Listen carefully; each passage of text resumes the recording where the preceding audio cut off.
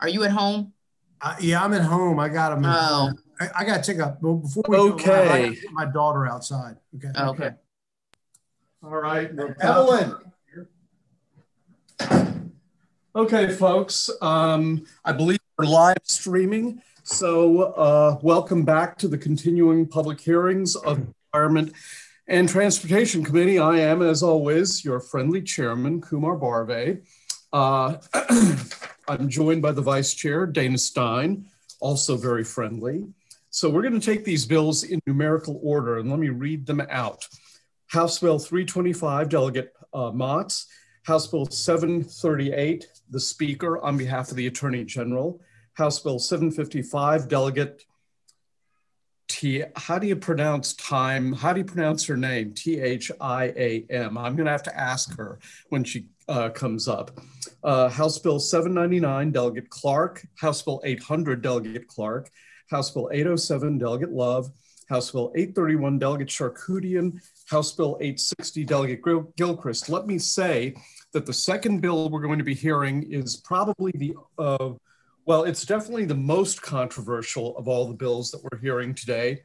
Rather than having it at the very end in order to wear people down, I'm going to have it second because it's a new issue area, it's complex, and I'd like to have a robust conversation, although let's not go overboard.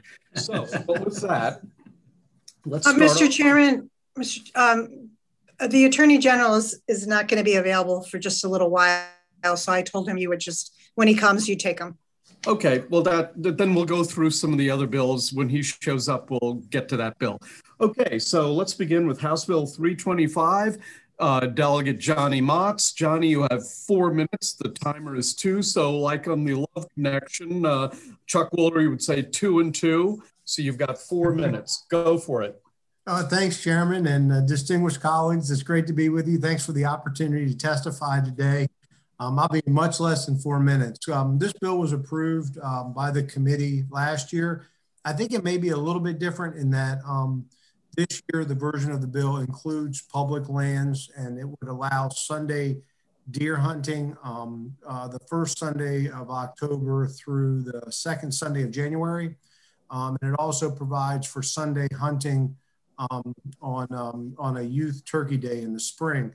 Now, there's a set of amendments in your packets, if you have packets or email, and those are from the Department of Natural Resources. Those amendments somewhat changed the bill, and I believe the way the amendments work is they would add some additional Sundays for turkey hunting. When I first got elected, hunting is a part of the culture on the Eastern Shore. Maybe I was a little naive, maybe a little overexcited, but I'm very reluctant to get involved in introducing legislation dealing with hunting season. And I think, personally, my belief is this should be handled by the experts, the scientists at the Department of Natural Resources. But we've got the system that we have where certain counties require laws to be passed in order for them to change the seasons.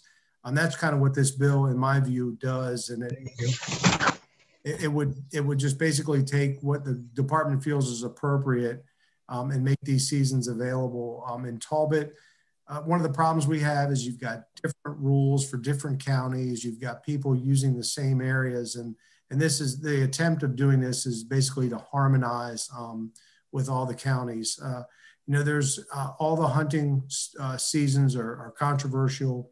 And I respect those controversies, especially in a tight community. Okay, you're now on. It's important to remember that we do have a lot of deer here. We do have a lot of deer permits. So we do have hunting year round, deer hunting in particular. And we have it on Saturdays and Sundays. So this is not a new thing. And it's been endorsed by our county council. I'd ask for your favorable report. And if I can answer any questions, please. Thank you. I'm going to first go to the first two people who are signed up in favor of the bill, and then we'll entertain questions for the sponsor and the proponents, and then, of course, we'll get to the opponents. So let me recognize James McKittrick with the DNR. James, are you in the? Hello. Oh, there you are. Okay, you got 2 minutes. Go for it. All right. Well, thank you very much, Mr. Chairman, Mr. Vice Chair, members of the committee. For the record, James McKittrick with the Maryland Department of Natural Resources, here in support of House Bill 325. The reason we're here in support, generally the department strongly supports the self-determination of local jurisdictions to expand hunting opportunities within the guardrails of the state and federal rules and regulations. It is the position of the department also that hunting remains the most cost-effective method for controlling and managing the deer population throughout most of the state. Sunday hunting is important for expanding deer harvest opportunities, especially given that a lot of the folks who do hunt work 5 days a week and only have Saturdays and Sundays open to hunting. As the bill sponsor noted, there is already Sunday hunting authorized in Talbot County. This legislation, as we've amended with the sponsor, would increase those opportunities. And we ask for a favorable committee report, and happy to take any questions. Okay, also signed up in favor, Joseph Opalski. Did I pronounce your name correctly, sir? You need to unmute yourself, sir. We still can't hear you. You need to unmute yourself. It's a button on the lower left of your screen that has a little microphone that you need to. There you How's go. that? I can hear you now. Did I pronounce your name correctly? Yes, Opalski. Thank you very much. Okay, go for it. Thank you, Mr. Chairman, Vice Chairman, and esteemed members of the committee. I would like to testify on behalf of House Bill 325 in support of that bill. I testified last year in support of a similar bill, and my position was I'm the former director of Parks and Recreation for Talbot County, an archery instructor, and a Maryland Safe Hunting instructor. The first thing is there's conflict with the hunting schedules now between Talbot, Dorchester, and Caroline, and this would align those counties together. It creates confusion for the people that I mentor and for the Department of Natural Resources police, in that they have to deal with the conflict, and that sometimes you can hunt and sometimes you can't. As a matter of fact, 8 counties in the state allow regular hunting on Sundays. Last year, I reported there were 44 states that allowed hunting in the state on Sunday. Now there's 48. And this is, as James had mentioned, is a cost-effective way to prevent hunting, because it doesn't cost the act we actually paid on through licensing and taxes levied on Pittman-Robertson, which is an 11% excise tax that's on guns, bows and arrows, and ammunition. That money is used to fund the wildlife conservation programs in the state of Maryland, not using income tax or real estate tax, which these establish the eastern turkey, the wood duck, and currently in quail restoration. Also, in archery, I see the face changing in that over half of my students are now females. So we have a whole different population. And I think one of the things, I'm running out of time here, that I want to mention is that in maintaining the deer population, it also helps maintain Lyme's disease, so that the more we can keep that population in balance, the more likely we are to control those diseases and afflictions that come through and transmitted by those animals. Thank you, and I hope you will support House Bill 325. Okay, we'll proceed to entertain questions for the sponsors and the proponents. And it appears that the first question will go to Delegate Boyce, followed by Delegate Healy, Jacobs, and Gilchrist in that order. Delegate Boyce. Thank you, Mr. Chairman. Hi, Delegate.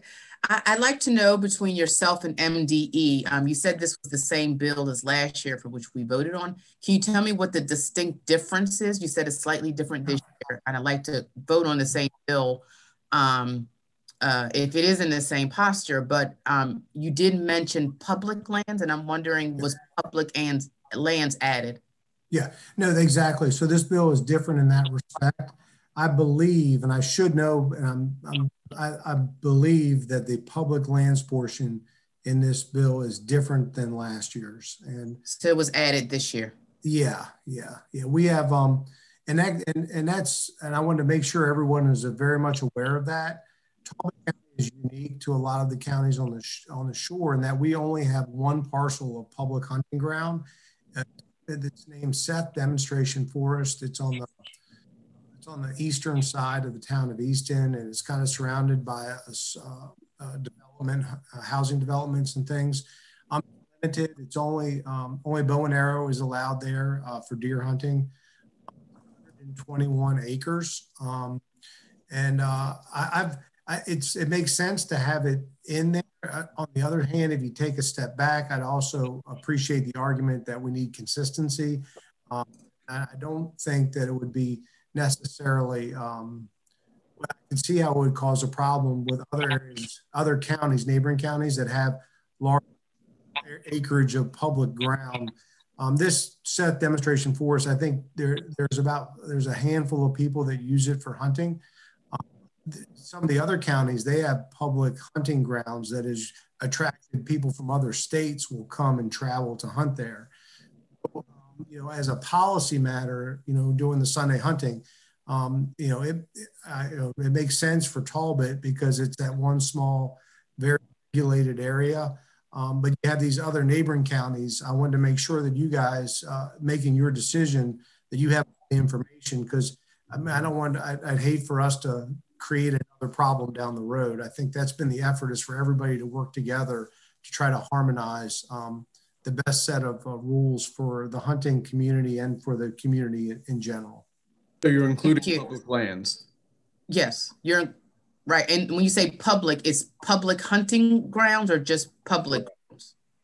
If I may jump in here. So the Seth Demonstration Forest is part of the Chesapeake Forest Lands Network that exists across the Eastern Shore. Those lands are reserved, in this case, reserved specifically for public hunting. But again, it was not in the bill last year that we passed. I'll have to defer to the sponsor on that. Yeah. No, it was not. Okay. Thank you. Okay, Delegate Healy. Thank you very much. I just want to understand, this is actually a crucial question for me personally. We had a bill here from another county recently, and it was all on private land, and it had the full support of all the elected officials. Does this bill have full support of all the elected officials in the county involved? I think there was one negative vote. And was that related to it being on public land? I couldn't speak for that person. I could find out for you and get back to you in a short amount of time. And that's okay. I'm just curious about that. The main question I have is about how this fits into the other counties on the Eastern Shore. How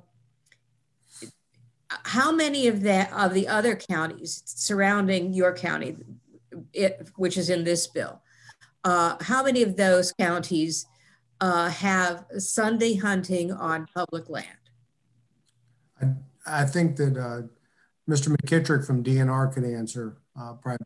Just the areas surrounding would be Dorchester, with the provision that it's only going to be for turkey during the spring hunting season. So that's, if you have the markup, it's going to be on page 5 of the markup. So let me just be clear that we understand the answer. You're saying that in Dorchester County, they allow turkey hunting on public land. Correct. On Sundays. Correct. On Sundays. Just out of curiosity, any other counties where that's allowed? On the Eastern Shore, so I'll just run the whole list. So you have Allegheny, Cecil, Garrett, St. Mary's, Washington, and Frederick, although Frederick is only for deer from the first Sunday to October through the second Sunday in January. So Dorchester and Cecil are on the shore? Correct. Okay. Delegate Healy, you still have the floor. Oh, thank you. That answers my question. Thank you. Okay. Delegate Jacobs. Thank you, Mr. Chairman. So, Mr. Opowski, you that you teach down there in the, I guess it's the Tri-County areas, Caroline, Talbot, Dorchester. Yes. And last year, I believe that you testified that you had been teaching Mr. McKittrick, and he was unsuccessful in harvesting any deer. And isn't it true that the deer must be pretty thick down there this year, because he harvested a couple of them this year. So the deer are pretty plentiful in that area. Wouldn't you agree? They are plentiful, sir. And he did not hit them with his car, as may have been assumed. So he actually did learn something from class and was able to harvest a couple deer by means of firearms. Yes, sir. So that just proves the deer are very thick in that area and justifies the bill. Thank you very much. Thank you. Next question goes to Delegate Gilchrist. Thank you, Mr. Chairman. So, James, this bill allows DNR to authorize these activities. Yeah, that's correct. That's the way that, you know, the lawyers decided we should be drafting this statute. So yes, we do every year our we have a rate package, and you know, we set the seasons out. You know, depending, you know, on the calendar, we set the dates. So I think the sponsor said that in this county, right now on the public lands, it would just be for bow hunting. Correct. And so Correct. DNR under this bill would have authority to do just that and more? On public lands, no. So the way this statute works is it says, you know, they're going to be authorizing Sunday hunting in Talbot County on public lands. However, it restricts state parks. So there's no Sunday hunting in state parks. And so by default, the only public lands that are open in Talbot for hunting currently is the Seth Demonstration Forest, which is part of the Chesapeake Forest lands and therefore set aside for hunting. Thank you, Mr. Chairman. Are there any further questions for the sponsor or the proponents of the bill? Seeing none, we'll go to the opponents of the bill, and they are in the following order: Betty Mackey, Joyce Bell, Christy Claggett, Rebecca Ellison. I believe those four. So let's begin with Betty Mackey. I hope I pronounced your last name correctly, Betty. Betty, you will need to unmute yourself. It's the microphone icon at the lower left of the screen. All right. Good afternoon, Mr. Chairman and members of the committee. Can you hear me now? Yes, we can hear and see you. And please start the clock, Uriel. I'm against adding more Sundays to the deer hunting season. I'm not against hunting, and I understand the need to call deer. I'm not a hunter, but I am an outdoor enthusiast who's quite uneasy walking in a wooded area or across a meadow with the possibility of hunters being there. It's really nice to have some Sundays when no hunting is permitted. My husband and my son are deer hunters, and they are uncomfortable when they see or hear non-hunters in the woods. It brings our hunting to an end as long as these people are there. I live right next to Seth Demonstration Forest. The community I live in has 400 plus homes, and a number of these homes back right up to Seth Forest. There are two entrances into these woods, one from our community and another at the opposite side with the entrance from a county road. People enjoy the tall canopy trees and the wide natural paths. People walk with their dogs, their grandchildren, for themselves, and a few horseback riders visit. This is a bow hunt designated area with 5 Sundays at this time. If the proposed law passes with more Sundays, aren't too concerned with hunter-citizen conflict. The average person is not aware of hunting seasons. The more days designated to hunting provides more possibility of conflict. Sunday is a day when most people have time to enjoy the outdoors. I'm a member of the 65-year-old Talbot County Bird Club. We presently have 106 members. Our bird walks are on Sundays with few exceptions, and one of the reasons Sunday was chosen was to respect hunting on other days. Maryland has a full calendar of hunting. Please remember there are thousands of us who do not hunt and have a right to be in the same places as the hunters. Please do not add more Sunday hunting. Thank you. Thank you very much. Ms. Bell, welcome to the committee. You have 2 minutes. Okay, can you hear me? Yes, I can. You can. Okay, good afternoon. My name is Joyce Bell. I live in Talbot and I oppose this bill. Talbot County already has 7 Sundays reserved for hunters. This bill would add 10 more Sundays, creating 17 uninterrupted weeks of hunting. The bill purports to be a huge economic engine that would attract hunters to Talbot County to hunt, but the Legislative Services fiscal note states the bill would not materially affect state or local finances and will have minimal overall impact on small businesses. From the hunters I talked to, unleased property to hunt is hard to find, so adding more Sundays might be for convenience only. An increase in Sunday hunting might even reduce spending by non-hunters who do make up 92% of Marylanders, according to a DNR survey.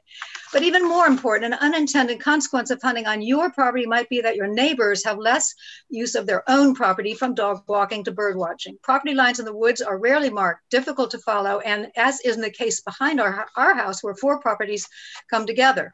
Many horse owners don't own horse trailers. Their own property is the only place they can ride or do business. Talisman Therapeutic Riding Center can't use their outdoor arena when their neighbors are hunting.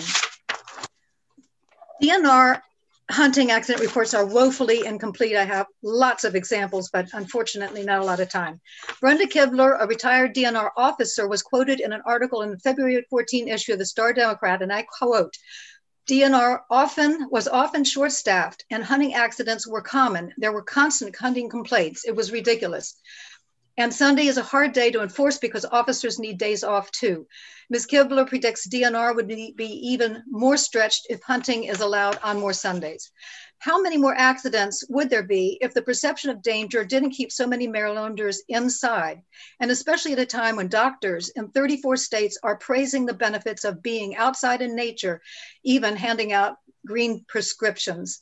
Please do give this bill an unfavorable report. Thank you. Thank you very much. Next, let's go to Christy Claggett of the Maryland Horse Council. Christy, welcome to the committee. You have 2 minutes. Good afternoon. My name is Christy Claggett. I'm a resident of Harwood, Maryland, and a member of the Legislative Committee of the Maryland Horse Council. The Maryland Horse Council opposes House Bill 325. We oppose the expansion of Sunday hunting. We do not oppose hunting. We support the maintaining of 1 day per week for the non-hunting outdoor recreation. We stand for equitable sharing of the natural resources. A majority of Marylanders oppose Sunday hunting. In 2018, Gonzalez research poll showed 68% of Marylanders opposed Sunday hunting. There is no urgent need to increase Sunday hunting. DNR says the deer population has stabilized at 200,000 and has reduced bag limits. Sunday hunting statistically shows that Sunday hunting does not increase the overall kill, it just increases the number killed on Sunday. So hunters want the convenience of Sunday hunting. The statement that sometimes they say that children need to be able to get access on Sundays, well, non-hunting children also need access to the outdoors on Sundays. The Maryland Horse Council is a membership-based umbrella trade association of the entire horse industry, and we represent over 30,000 Marylanders. Maryland is unique with its horse population. We have more horses per square mile than any other state, 101,000 horses in this state. So the recreational sector of our horse industry is large. It's a $382 million impact. And trails are between public and private, wandering through that, and nobody really knows where the boundaries are. So you are causing a problem between hunters and users of the great outdoors. please do not pass this bill. Please oppose hunting on Sundays increasing in Talbot County. Thank you very much. And next we will go to Rebecca Ellison. Rebecca, are you in the house? Rebecca, Ms. Ellison? She's in the meeting, but she just has video and microphone off. Okay, well, I'm going to go to questions. Are there any questions for the opponents to this bill? Chairman Breve, her microphone is now on. You want to? Okay, then let's go to Ms. Ellison. Ms. Ellison, welcome to the committee. You have 2 minutes. Ms. Ellison.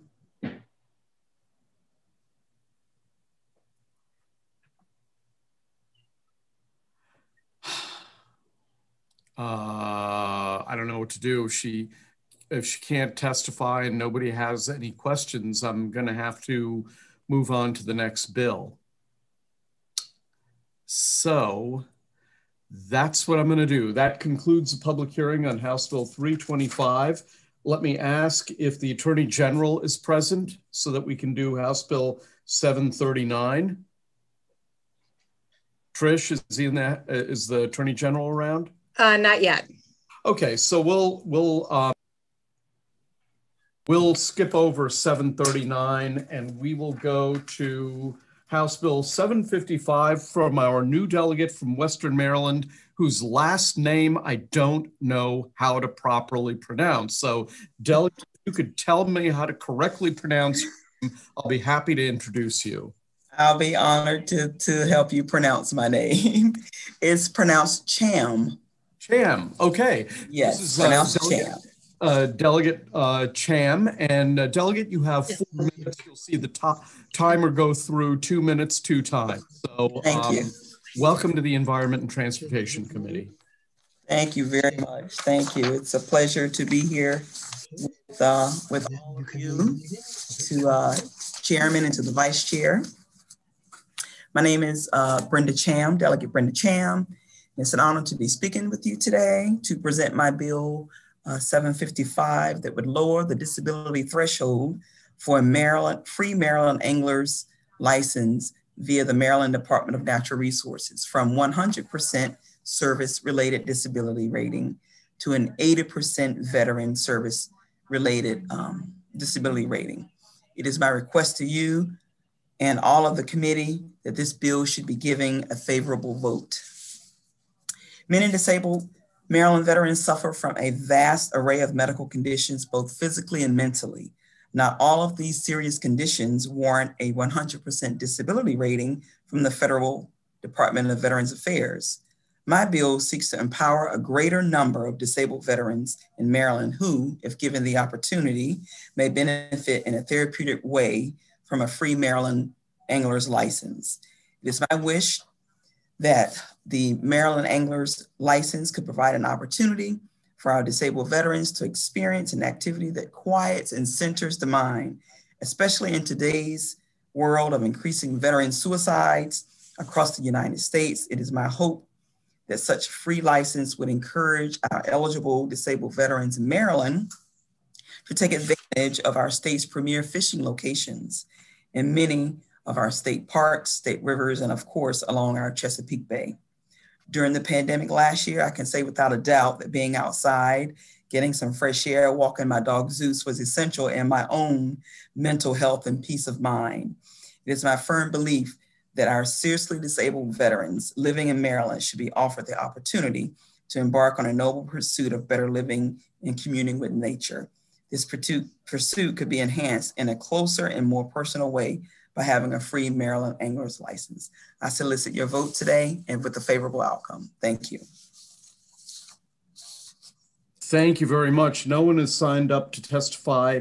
There's lots of written testimony in favor. Yes. No testimony against. I do have to ask you though, Delegate Cham, what breed is Zeus? It's a Labrador. It's a 3-year-old lab. Okay. Full of joy and excitement. Delegate Gilchrist has a question. Sure. Oh, thank you, Mr. Chairman, and welcome, Delegate Cham. Thank you. We've had bills to give complimentary licenses to like all veterans and to Purple Heart, and one of the compromises we reached in the past was the 100% disabled that you have in law now. So a lot of the hunting funding comes from hunters getting these licenses, and there's a special fund to allow the regulation of hunting in the state. So I'm just wondering why should the law, and sometimes also I might add, we give discounted prices on a license. So I'm just wondering, how should the committee weigh all these issues? Right. I had several disabled veterans reach out to me right around the end of the year, and all of them, I can't name them all, but it was more than 10, probably more than 20, and all of them were more interested in the fishing license. So they encouraged me that when I came to Annapolis in January, when the session started, to consider them and to look at lowering the percentage rate of disability so that they may be able to get the free Maryland complimentary license for fishing. Some of them are like I said, disabled veterans and struggling with various disabilities, but enjoy fishing with their friends and family and grandkids. So just with that information and doing some research, I felt that this was something that I needed to pursue as my first bill to present to colleagues. Thank you, Mr. Chairman. Mm-hmm. Okay, any further questions for Delegate Cham? Seeing none, again, welcome to the committee, Delegate, and seeing you in the future. And with that, I will conclude the public hearing on House Bill 755. No Attorney General, I believe, so we will go to House Bill 799, Delegate Clark. Thank you, Mr. Chairman.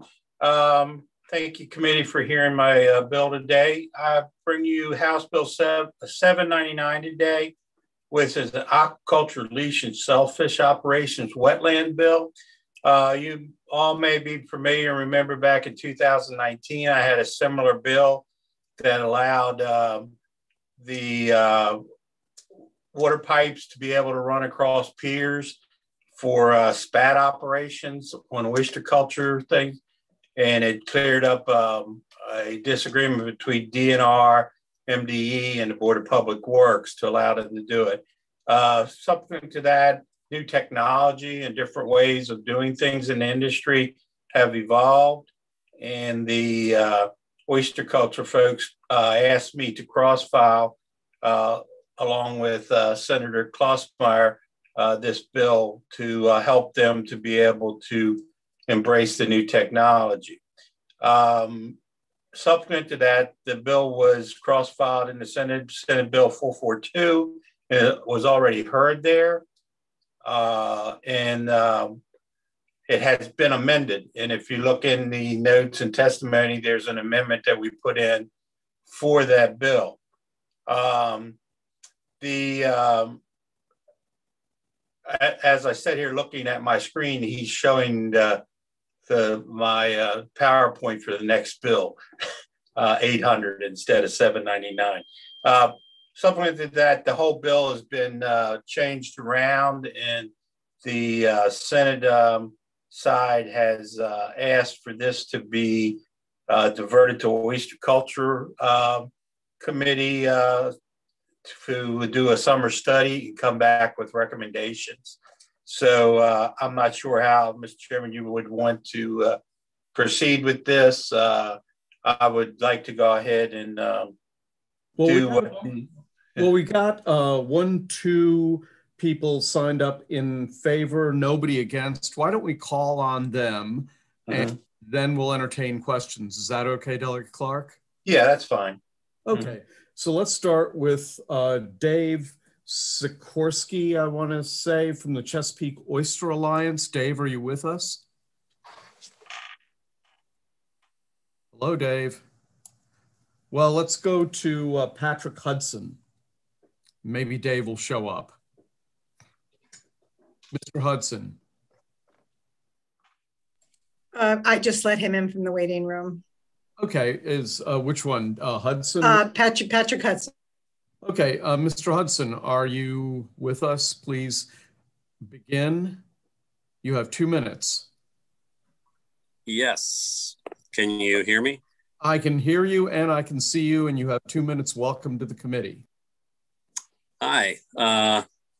First time with this, so kind of baptism by fire here, but thanks for having me today. My name is Patrick Hudson. I'm the owner of True Chesapeake Oyster Co. And we're trying to, grow oysters, feed people, create jobs in Southern Maryland. And there's been a dispute between DNR and MDE that's been hampering us for the last several years, many years. And it's just made it really difficult to plan and operate.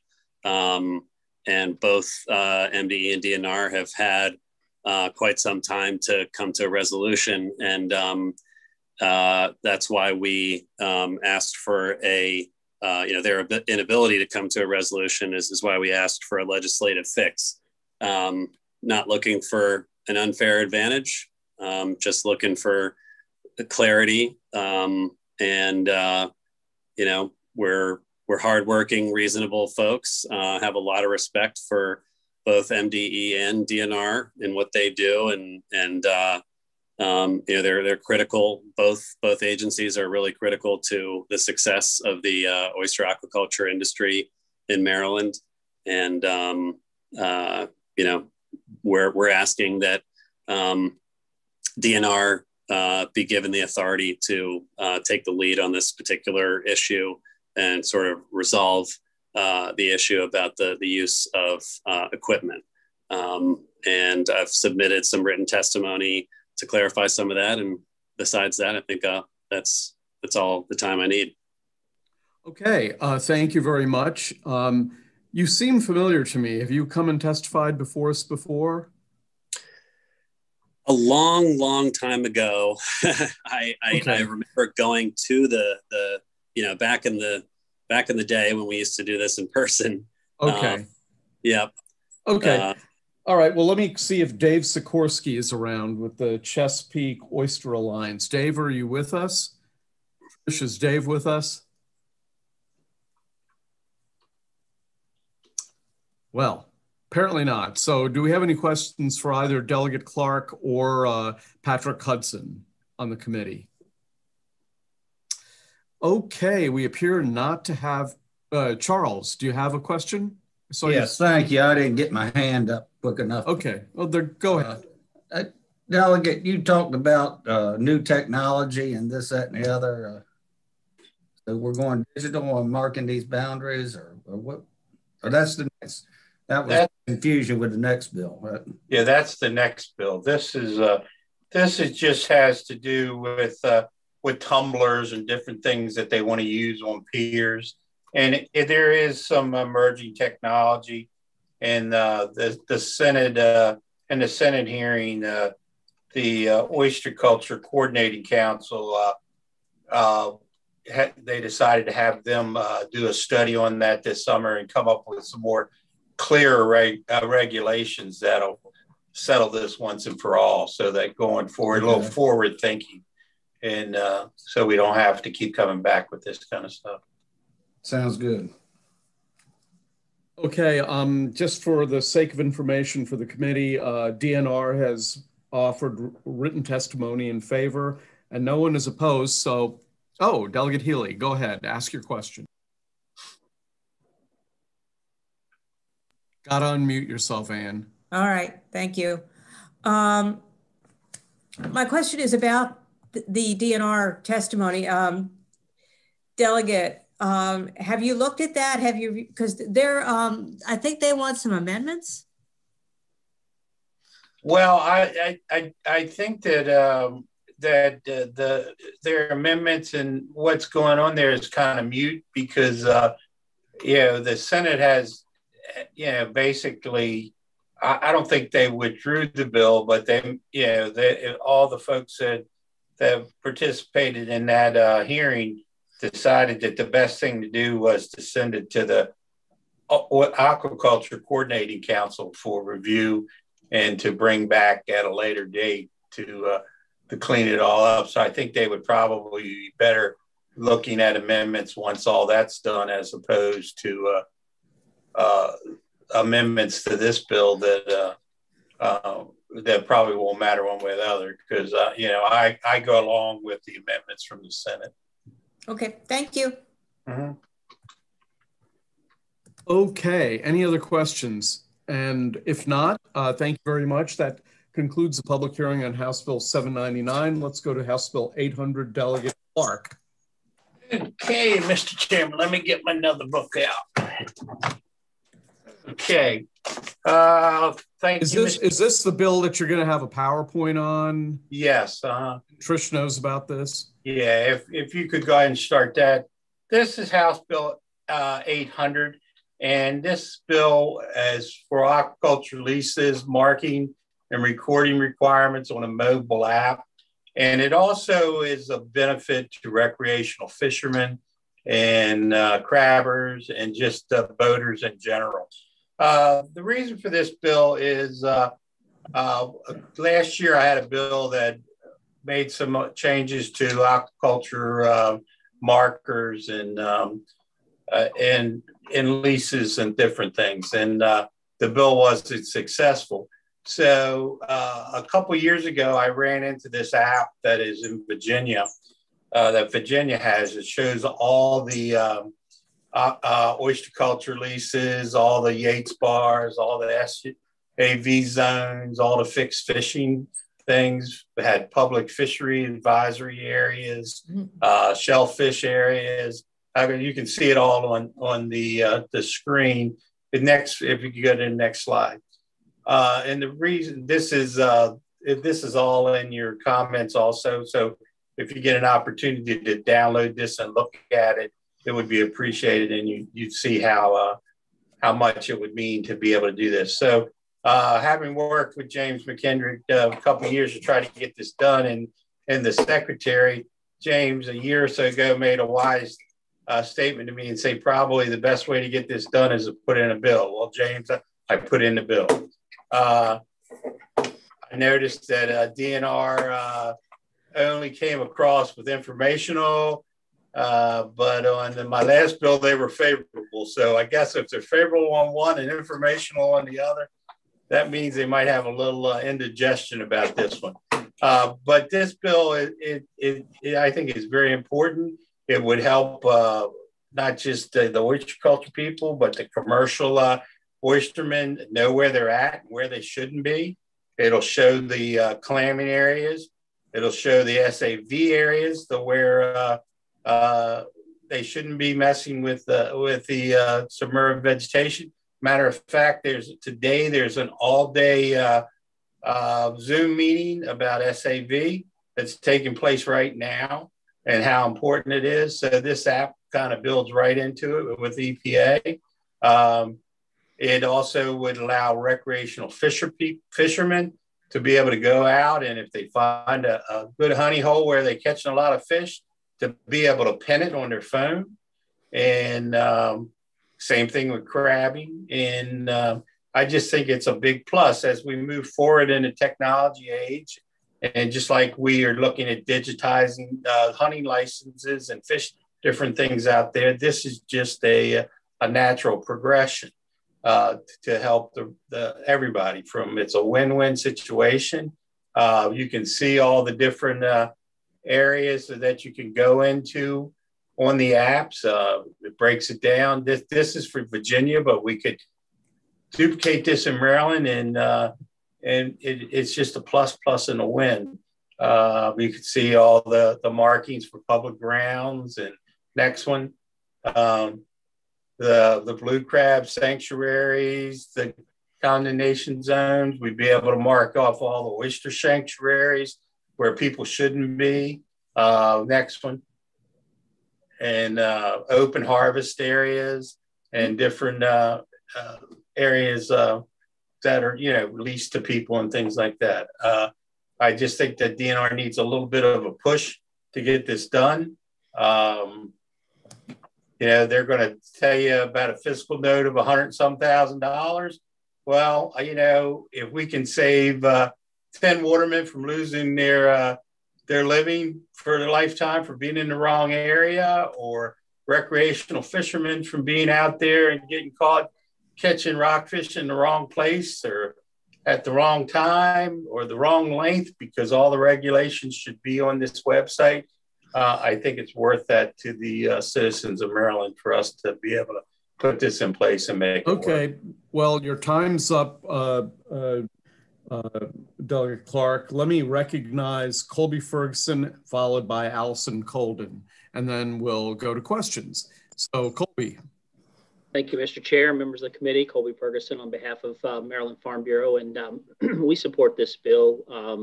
One thing I like about this bill is when I read it the first time, it was right around the time I was working with Delegate Boyce on trying to help address some of the concerns within the aquaculture theft bill that she has. And this would go a long ways in really trying to clean up when people don't know where they're supposed to not be. And really that's how it comes down to it. If this app was available, you could be out on the water. You could actually pull it up where you are because it's GPS identified, and you would determine whether you're in a public fishery area, if you're on a sanctuary, and really take us into the 21st century instead of just assuming, am I on a lease, am I not on a lease? This would help a lot of those excuses of, well, I didn't know I wasn't supposed to be there. So I'll keep it short and sweet. We think this is a good bill. Looking at it, it's not a full PIN, it's a contractual employee that just to build out the app initially for DNR. So hope we would move this bill forward. Thank you, Colby. Is Allison Colden out there? Allison? Okay, well, I'll go to questions, and if she turns up, we'll recognize her. The first question goes to Delegate Ruth, and then the next to Jay Jacobs. Thank you, Mr. Chair. As a programmer, confess to being a bit of a tech geek. And so when I was looking at your slides last night, I was very excited by this. I think this is a terrific idea. So Virginia has an app that does this. Would we have to then would DNR have to develop an app? Well, my suggestion was that they contact Virginia and see just, if they have the app that we can convert our data into. I got some feedback from DNR that they weren't that impressed with Virginia's app, which, I'm sure that's natural. Everybody wants to do the better mousetrap. But I think it's a starting point. And if we can do it more economically by, using an app out of Virginia to get it started, I think that's probably the right way to go. That would be a decision for DNR, unless you would like to build the app, being your tech. If only I had the time, but thank you. That was actually what I was wondering, is if we could consult with Virginia as a starting point. But thank you. I think that'd be a good question for James McKendrick. Thank you. It's a shame he's not signed up. Delegate Jacobs, and then Delegate Harrison, in that order. Good. Thank you, Mr. Chairman. First of all, Delegate Clark, I think it's a great bill. And a couple of days ago, we approved a bill that allowed recreational licenses on phones. So I think we're heading in that direction. I think that is where we are today in the world of technology. I wish that James McKittrick was on here, because I'd like to see where he got his numbers from when it says mobile application development, $100,000. I'd like to know whether that's a guess or if that's based on real numbers, but in any event, I think that the technology does take a little bit of investment, but in the words of our former Speaker of the House, I think the juice is worth the squeeze in this particular case. To have an app that would be very the information on that app would be very important and provide a great deal of real data to both recreational and commercial guys. And I can't see why they couldn't share with Virginia and at least get something started. You don't have to build the world in one day. You got to start with with the first piece. So isn't that so? Isn't that so, Mr. Delegate Clark? Yes, it is so. And I believe that of having had some conversations with people in the department, that the data is there and all the information is there. It's just a matter of putting it into an app, however that's done. I'd be lying if I said I knew how to do that, but seems like to coordinate with the Virginia people would be a good idea. Perhaps we can meet with the DNR and get a crunch down on these numbers, see where they're really coming from, and maybe the committee will see fit to pass this good piece of legislation. Thank you. Thank you. Thank you very much. Before I recognize Delegate Harrison, we have so many new members in this committee since the last election. I have to tell you this funny story about David Frazier Hidalgo had this bill in to help start up the hemp industry. And the Department of Ag came up with a fiscal note that said it would be $1.5 million to do the testing for this. And I called up my boss in Rockville and said, hey, what does it cost to do testing for marijuana? And she said, oh, that's $83. So I'm not saying DNR is doing that in this case. It's always good to get underneath the numbers. And with that, let me recognize Delegate Harrison. Oh my. Yeah, it's always interesting how numbers are, how they come about. But speaking of numbers, just looking at the fiscal note and the amount, of course, it's increasing. But the question that I have is, it's three questions in one. One, does Virginia charge for their application, their mobile app? Two, couldn't we charge for our mobile app? And three, do you think that it could be wrapped up into the licensing fee?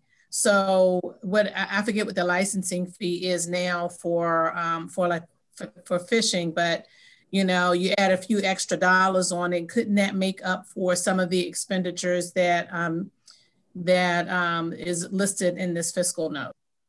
The answer to that is one, Virginia doesn't charge. It's free to download. I have it on my phone. The Secretary of DNR has it on her phone from a couple of years ago when I showed it to her the first time. And if you look at the slides, you could download it and look at it too. The second question, would we want to charge for it? I'm not sure that we would want to do that. I think that it not just serves as a service for the people, but it also would help for where people to know where they're at and where they shouldn't be. And by doing that, it would make the DNR police officers' jobs a lot easier and being able to enforce things. And the third question, what was the third part? I can't. Look, I'm getting old. I can't remember three questions at once. I'm getting old too, and I asked the three questions. But I guess I was just trying to see, there seems to be some concern with the cost. I was just really trying to see how we might offset those costs if it's really that big of a deal. Now, as a relatively new fishing enthusiast, I would love to have something like that if I could figure out how to use it. Relatively new. I thought you've been doing this since you were a little girl. What's this all? Well, I have, but I've never used technology. I just, threw something out there. Okay. I'm getting better, and I'm actually out on boats. And so I've seen how you can, use the GPS to find other stuff. And I think that this is actually a great idea, considering all that I've learned since being on this wonderful committee. So anyway, I was just trying to see if there's a way that we could offset the cost if that was truly an issue. Well, Delegate, I believe that it could probably be done less expensively. I think it's something we need to do. I tried for 2 years to get this app developed without having to put in legislation for it. But a year or so ago, when the representative from DNR finally fessed up and said, the only way you're probably going to get this is putting in legislation, I was just waiting for this year to do it. So, I think we to create some funding somewhere if we have to, but it's like Jay said, it's worse to push because it'll be beneficial to a lot of people. Okay, Delegate Love has a question. Mr. Chair, actually I don't, but I've noticed that Delegate Ciliberti has been trying to wave, so I raised my hand to flag that for him. Oh, thank you. I hadn't noticed that. Delegate Ciliberti, do you have a question or a comment? Well, yes. Thank you, Mr. Chairman. Delegate Clark, I'm a city guy, but I do understand crabs and shellfish and all that stuff. But what is Yates bars? YATESBARS? The way I understand it, that's where there's oysters, where there's mapped out oyster areas. Jay, you're better at explaining that than I am in Yates bars. If Delegate Jacobs could give you a more formal definition. I'll allow it. Yeah, they are in fact historic oyster bars, and I'm going to have a little backroom talk with you fellas. See you.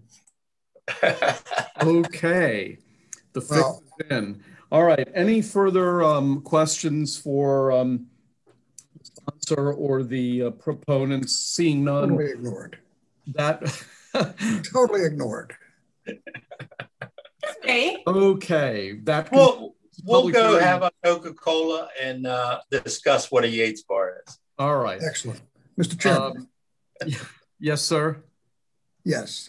Thank you for bringing this to my attention, but also thank you, Sarah, for helping me out here. I appreciate that. You're very welcome, Delegate. We all need a little help occasionally. Okay. Moving on. Hearing on House Bill 800. I have to ask: is the Attorney General in the meeting room, Trish? Not yet. I do have his witnesses ready to go, but yeah, I noticed them turning up. So okay, we'll go to House Bill 807. Delegate Love. Thank you, Mr. Chair. Good afternoon, everyone. Nice to see you all again.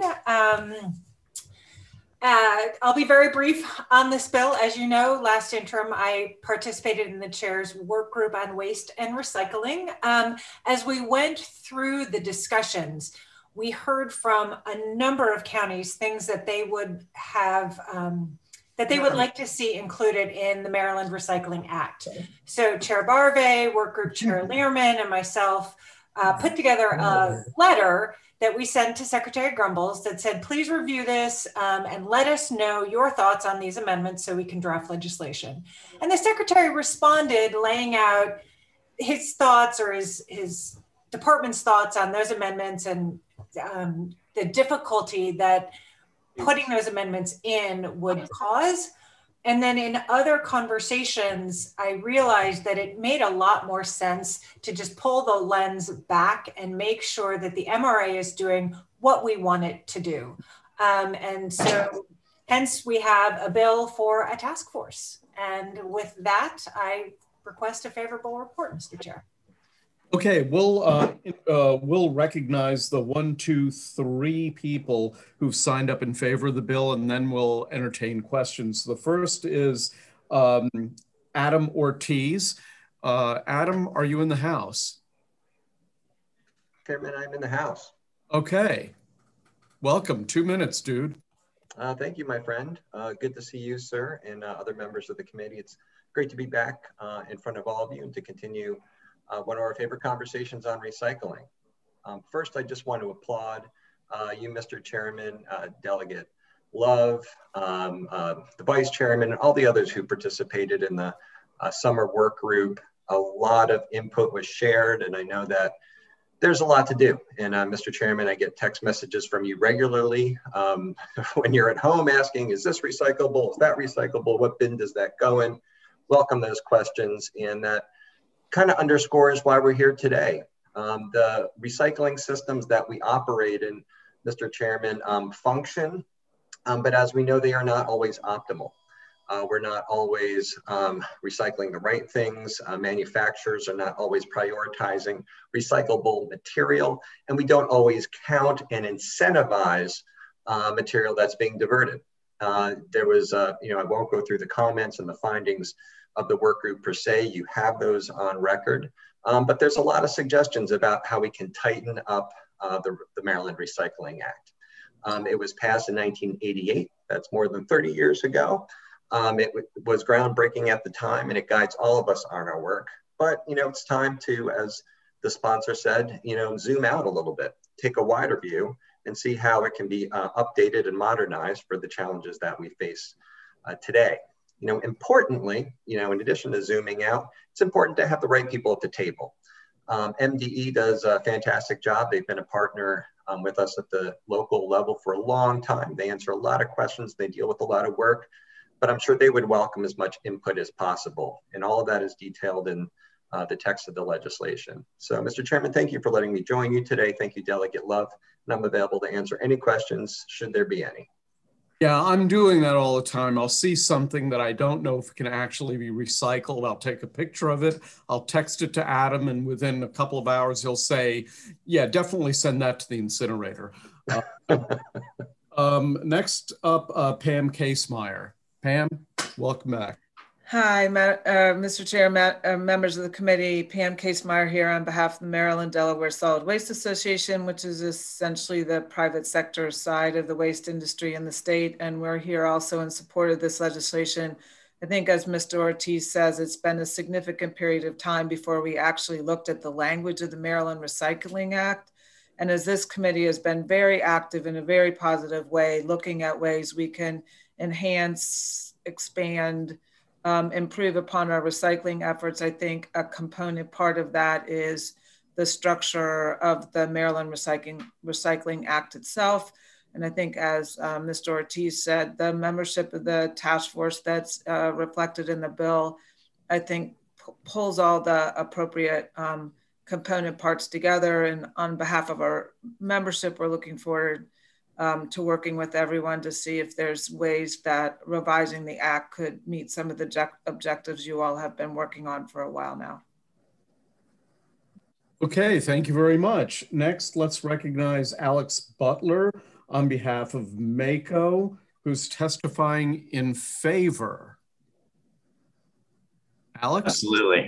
Well, good afternoon, Chair, Vice Chair, members of the committee. Alex Butler with the Maryland Association of Counties here in full support of House Bill 807.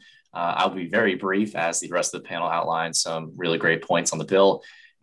Counties are essential players in recycling waste reduction efforts, working to reach the outlined goals for the state. We think it's worthwhile to make periodic updates to improve the efficiency and the relevance of the MRA. And this bill establishes a task force to do just that. We appreciate the local government participation outlined in the bill and look forward to being meaningful participants. So with that, thank you to the sponsor and thank you to the committee for your efforts and consideration. Okay, first question goes to Delegate Healy, second to Delegate Harrison. Delegate, I just looking quickly at the list of the membership of the task force. I don't know the names of some of these organizations and who they actually represent. So maybe you could tell me, is the industry also represented on the task force? Multiple industries are represented. I just want to highlight that Pam is here. I don't know that Pam and I have ever been on the same side of a bill. So I noticed that, but I would just wonder, I mean, they have different names for organizations. Can you point out like which ones represent various industries or parts of those folks too? Well, on the Maryland Recycling Network, I mean, Pam sits on that. That has various industry representatives, as well as I believe Adam's on that as well. And so that's already already broadly representative. Yeah. The Northeast Maryland Waste Disposal Authority and Maryland chapter of the National Waste and Recycling Association. There are a number of industry folks in there. Okay. So they are represented. The one thing actually that was flagged to me is that there are no environmental groups on there, which is an interesting question. I had been thinking about those who really implement the act when I drafted it. And that was really where my question was going, to talk about the practical side of how would this get done. And if you're really looking to upgrade, it's philosophical. It's also the actual nuts and bolts of what can work and what can't with the current technology. So thank you so much. Thank you. And I didn't want it to go without saying, I also appreciate Alex coming in and supporting, and always Adam is amazing. So I want to thank all three of my witnesses for their support. Adam is very special because he's my constituent. Okay, Delegate Harrison. Thank you. And I just noticed that that the task force should be completed their work basically by December 1st of this year. And I guess everyone believes that this can be done in that amount of time and then to, I guess, have recommendations that would, the recommendations that will come forward. So I think that's the goal. And certainly if they need more time at that point, they can ask for more time, but the goal would be that they could get it done within the year and submit. And I guess that's because, you know, pretty much everything is in place, and what you're really doing is looking to see what needs to be strengthened, so you don't have to reinvent the wheel. Well, I think it's that, and I think the people that we have on this are experts in this. They do this every day, and they have ideas, and it's just a matter of bringing them all together and hammering out what makes the most sense. But you know, Adam can certainly speak to that, and Pam and Alex better than I can. Just the last question is, do you think that it might be prudent to have someone from the industry that actually does the recycling? I can't go back and forth between my screens and make sure that I can be heard on to unmute myself and look at the bill. I can't scroll back right now, but I was just wondering, would it be prudent to have someone, if it's not already there, someone from the recycling industry? Pam, did you want to handle that? Is that why your hand's up?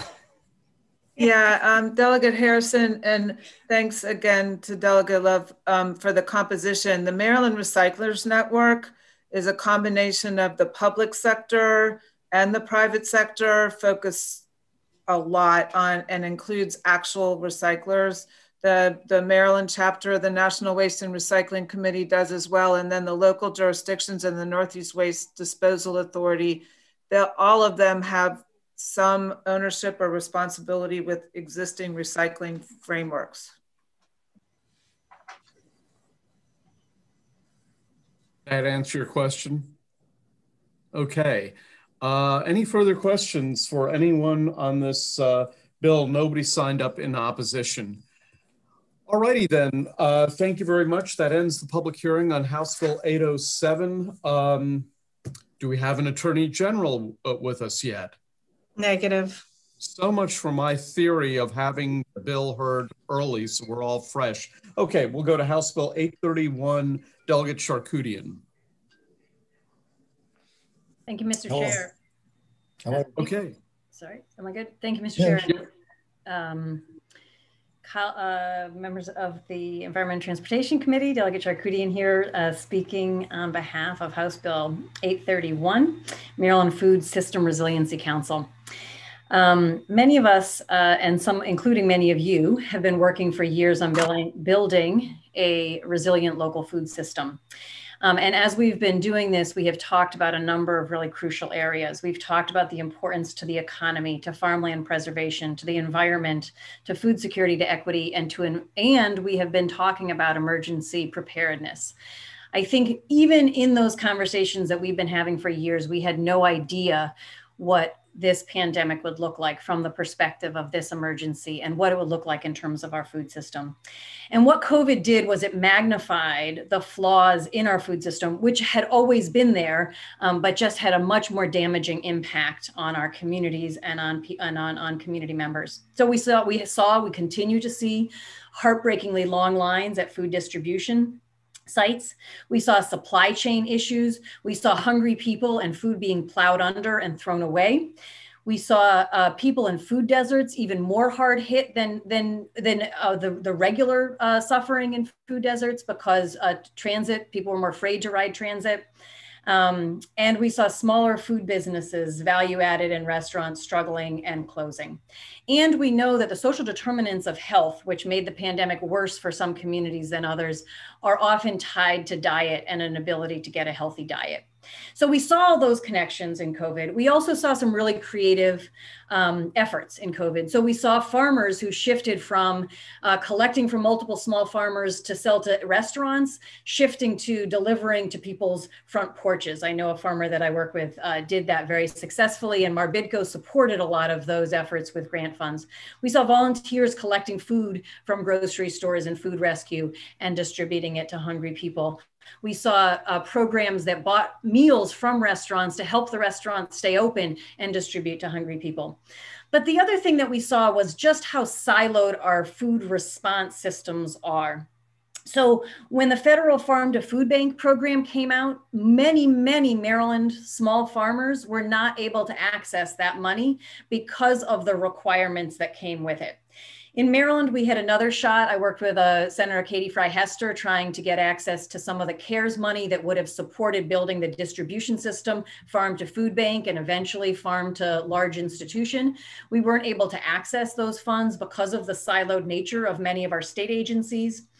And if you read the fiscal note, it actually lists a lot of our food security efforts, and you'll see that they are in separate agencies. And while everyone in those agencies, I believe, is very well-meaning and works very hard, they don't necessarily coordinate so that we are both responding to the food crisis, but also doing it in a way that is building out our local economy, supporting local farmers, building equity into it, developing long-term solutions that are good for the environment and for our economy.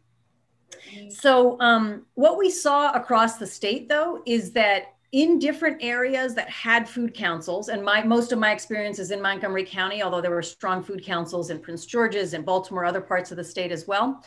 In the areas with the food councils, there was a much more coordinated, creative effort that worked across those silos, that worked to feed members of our community in a way that also supported farmers, supported small businesses, supported the local food system, supported equity.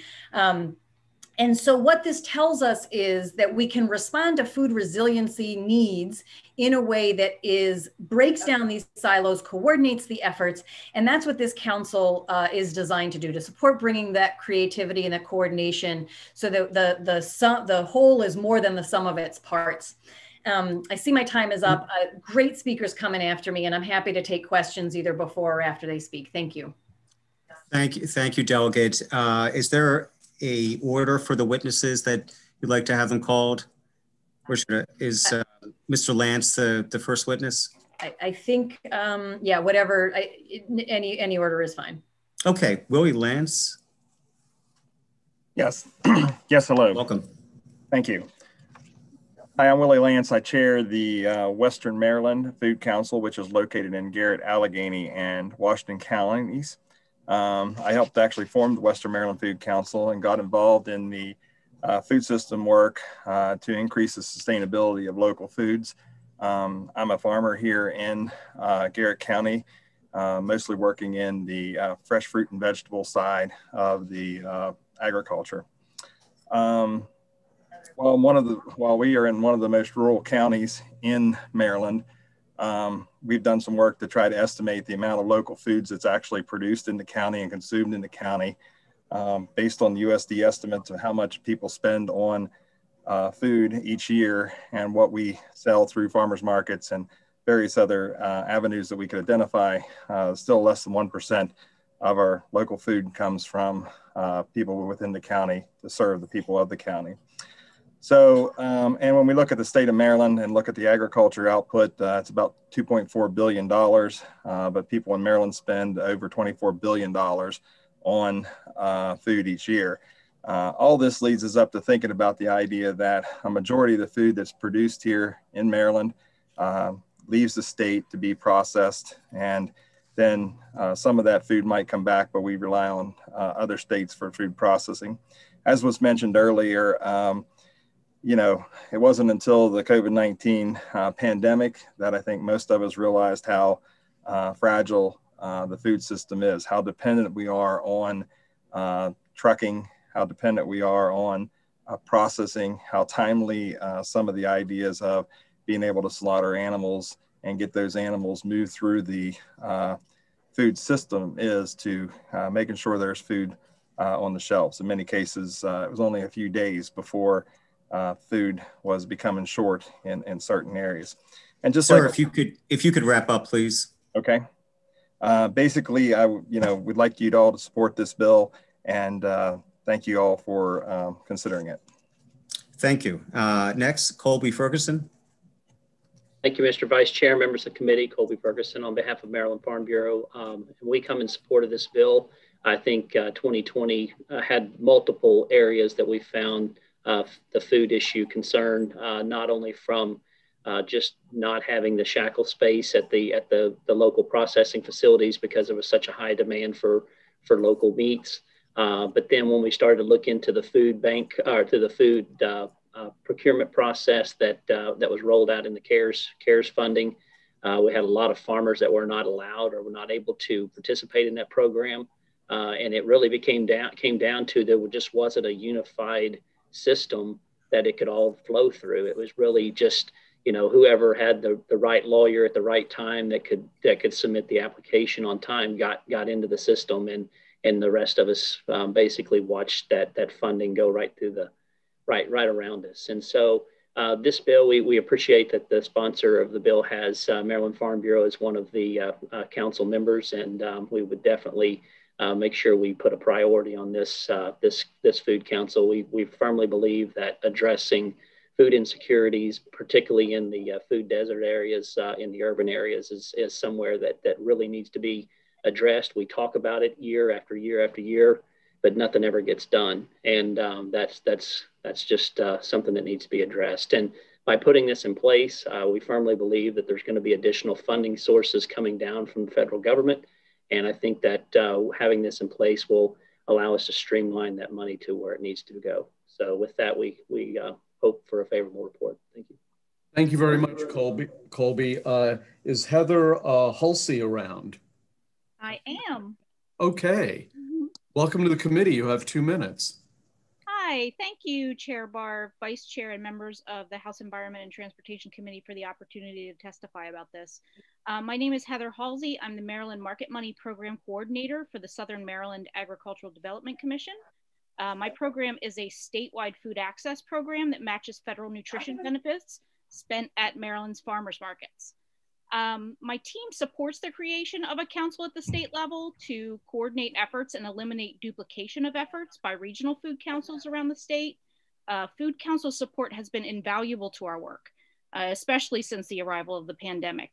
They help us find funding, they advocate for us in terms of public policy, and they make strategic connections where we are otherwise unable. With food insecurity sharply increasing, we couldn't do what we do without them. And the thought of having a statewide food council to support us and to support our friends at the regional food councils in our efforts seeking state and federal support would be a dream come true. Programs like mine are run with a very lean budget and team to manage all the moving parts. We often lack the capacity to be able to take on larger initiatives and projects. We also often become the support system for stakeholders who are smaller scale than us, such as farmers markets, farmers, and food access nonprofits. Having a statewide council to support us in return would be so incredibly helpful and effective to enable us to better support food insecure Marylanders, Maryland farmers markets, and Maryland farmers more effectively.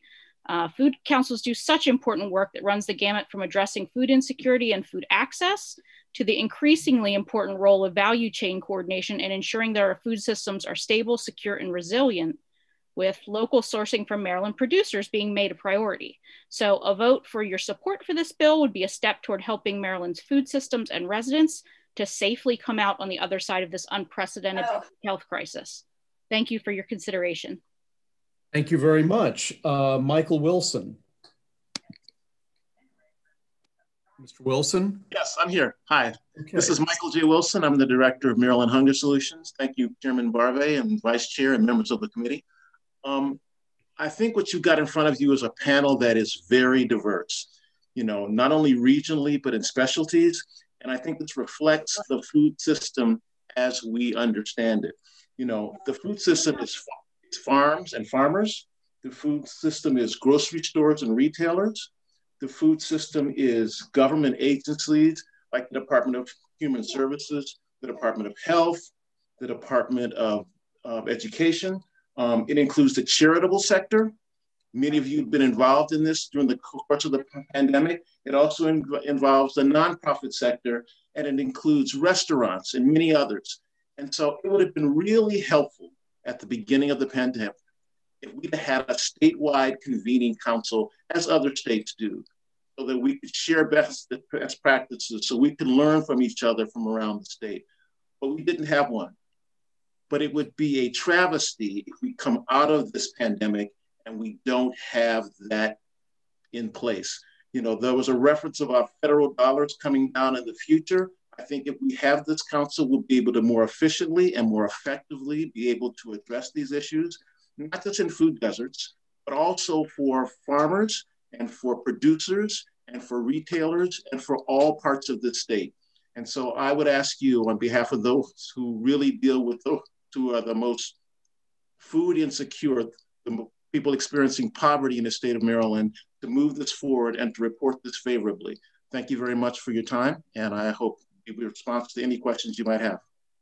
Well, thank you very much, Mr. Wilson. Next, let's go to Ann Palmer. Ann, are you with us? I am. Okay, you're up next. Okay. Honorable Chair Barve, Vice Chair Stein, and members of the committee, thank you for the opportunity to testify. My name is Ann Palmer, and I'm an associate scientist at the Bloomberg School of Public Health and a program director at the Johns Hopkins Center for a Livable Future, an academic center focused on food systems and public health. In my role at the center, I direct a project called Food Policy Networks, which builds the capacity of food policy councils throughout the United States. The views expressed here are my own. If there was ever a time for food policy councils to prove their value, it has been during the pandemic. Our research found that states and local jurisdictions with active food councils have responded quickly and steadfastly to meet their community's needs. 11 months into the pandemic, they continue to play a key role. In our region, the Montgomery Food Council serves as the lead nonprofit guiding the county's food security efforts, ensuring a coordinated response to the increased food needs that also leverages local food producers. Frederick County Food Council launched an online market with 103 members and 9 producers. Baltimore Food Policy Initiative implemented large-scale grocery and meal distribution citywide, online SNAP, and secured state and federal funding for food. At the state level, the Delaware Food and Farm Council coordinated with state and local food providers, cooperative extension, and other agencies to collect and assess data related to food distribution to improve sustainability. In Pennsylvania, the Governor's Food Security Partnership advocated for waivers from USDA that were important for inclusive school meals programs and SNAP access. The Maryland Food System Resiliency Council could play a similar role in our state, leveraging relationships, expertise, and resources to meet urgent and longer-term needs that lead to healthier, more resilient food systems. I applaud House Bill 831 for proposing the establishment of a Food System Resiliency Council. The pandemic has exposed what we have known all along. Food system issues are best understood by bringing together a variety of stakeholders, all of whom have knowledge and expertise that is needed to solve so many of our problems. Let's not wait until the next pandemic or natural disaster to take action on what we know is an important investment. Thank you. Thank you very much. Netta Squires. Netta. Hello, good afternoon, Chair Barv and members of the committee. My name is Netta Squires. I work for the Montgomery County Office of Emergency Management and Homeland Security. I helped create and now I help lead the Montgomery County Food Security Task Force.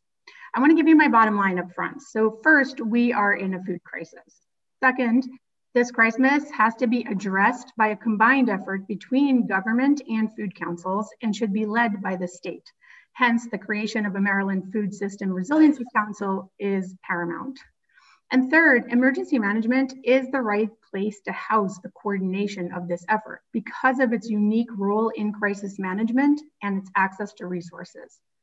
There are currently at least 760,000 Marylanders experiencing hunger, and hunger causes malnutrition, which in turn has detrimental effects on a person's physical and mental health. Food insecurity in Maryland is a crisis within a crisis and will be felt long after the pandemic is over. Dealing with a crisis of this magnitude requires significant data collection, analysis, planning, coordination. To be most effective, there must be close collaboration between government and food councils and among food councils. I cannot think of a better place for the new council to sit than within the Maryland Emergency Management Agency. Having direct access to Web EOC, MEMAC, EMAC, and the experience that emergency management brings to the table will ensure that this new council has the tools it needs for success. From an emergency management perspective, there's no time more vital than now to build frameworks and invest in the infrastructure that will help us alleviate hunger in Maryland in the short and long-term response and recovery efforts. We have an opportunity to create a system that can help bring together the efforts of all food councils throughout the state and coordinate a cooperative and resilient network. Personally, I can attest that in Montgomery County, the success of the task force lay in close and ongoing coordination between Montgomery County Food Council and the government with the support of emergency management. Respectfully, I ask for a favorable report on HB 831. Thank you, and I'm very happy to answer any questions. Thank you. And before I recognize Lori Melman, some of you don't know, my last name is pronounced Barve. That's Barve, rhymes with Oive. That's the way I used to explain it in Silver Spring when I was a little kid. Maybe that only works in Silver Spring. Lori Melman. We are missing her. Oh, I guess we are. Okay, so are there any questions for the sponsor or any of the proponents of this bill? Any questions at all? Okay, you got away with it, Delegate Charkoudian, and there's nobody signed up in opposition, and I think nobody else wants to testify. So thank you very much. That ends the public hearing on House Bill 831. I understand the Attorney General has shown up from the Judiciary Committee. If he's here, we will take House Bill 739. There he is. Mr. Attorney General, welcome to the committee. You have 4 minutes, but there will be no doubt millions of questions. So welcome to Environment and Transportation. Thank you very much, Mr. Chairman. I do expect there to be questions. This is an unusual and kind of complex matter. What this bill, House Bill 739, is designed to do is to bring accountability and fairness to Maryland's law that allocates responsibility for environmental damage when suits against multiple polluters are settled. Now, the bill only applies when the state of Maryland is the plaintiff and it's bringing a case for industry-wide pollution in its parens patriae capacity. In other words, we're bringing it on behalf of all Marylanders. Specifically, it only applies to state claims for pollution by oil or petroleum products or by hazardous waste. It does not apply to private party actions at all. It will apply to one of the state's large pending cases, which is a lawsuit for contamination by MTBE, which was a gasoline additive, in a case in which there are 62 defendants. Under existing law, when multiple polluters damage resources in Maryland, liability is apportioned among the polluters for settlement purposes, pro rata. That's what the statute says. And that's been interpreted by the courts to mean per capita. They say equal shares that are determined by dividing the common liability by the number of joint tortfeasors. So if you have a suit against 10 polluters for causing oil pollution, a settlement with one party will reduce the responsibility of the remaining parties by 10%. And this is true regardless of whether that party caused 90% of the pollution or contributed 90% or 1%. So what HB 739 would do is create a standard that's fairer, more reasonable. The standard set in this bill would hold polluters accountable for the share of damage that they actually caused or contributed to. That's the way it works in our sister states, and in most of them at any rate, and it's the way it works in federal cases.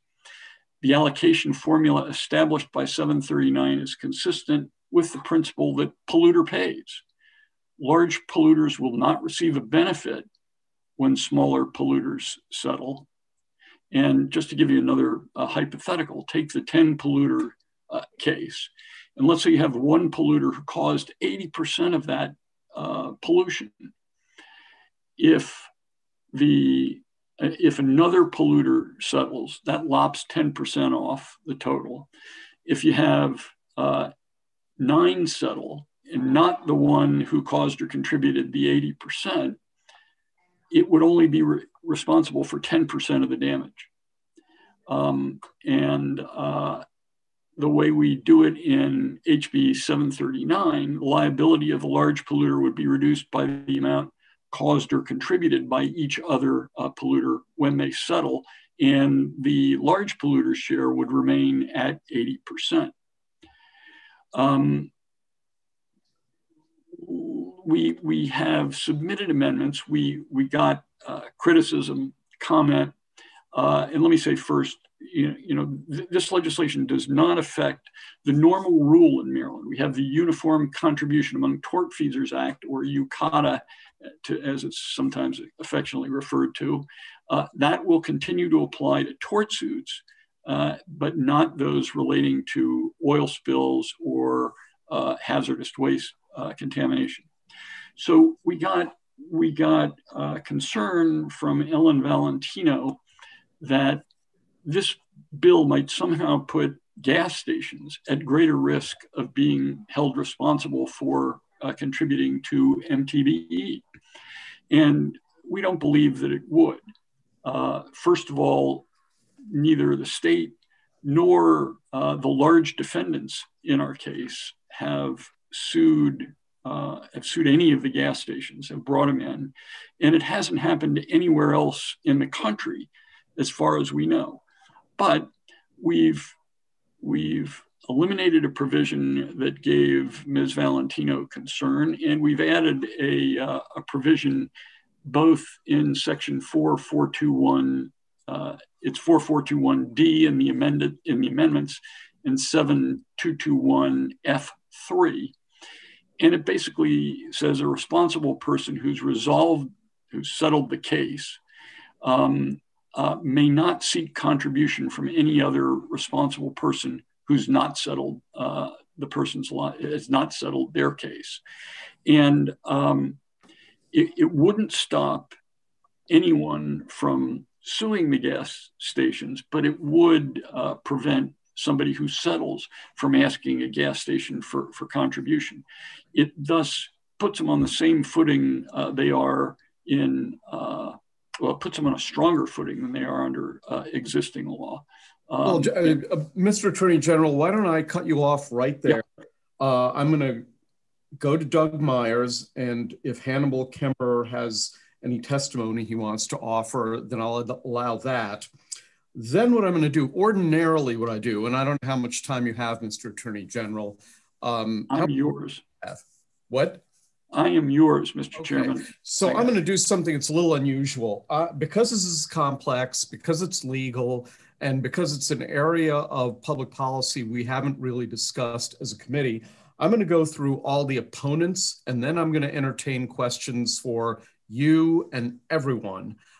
So let me go to Doug Myers on behalf of the Chesapeake Bay Foundation. You have 2 minutes, and then Hannibal Kemmerer, who also will have 2 minutes. And then I will go through the 10 people who signed up to testify. Well, no, not all 10, but I'll go through all the people who signed up to testify in opposition, and then I will entertain questions for all of you, which is a change to my procedure, but I'm willing to do that in this instance. So Mr. Myers.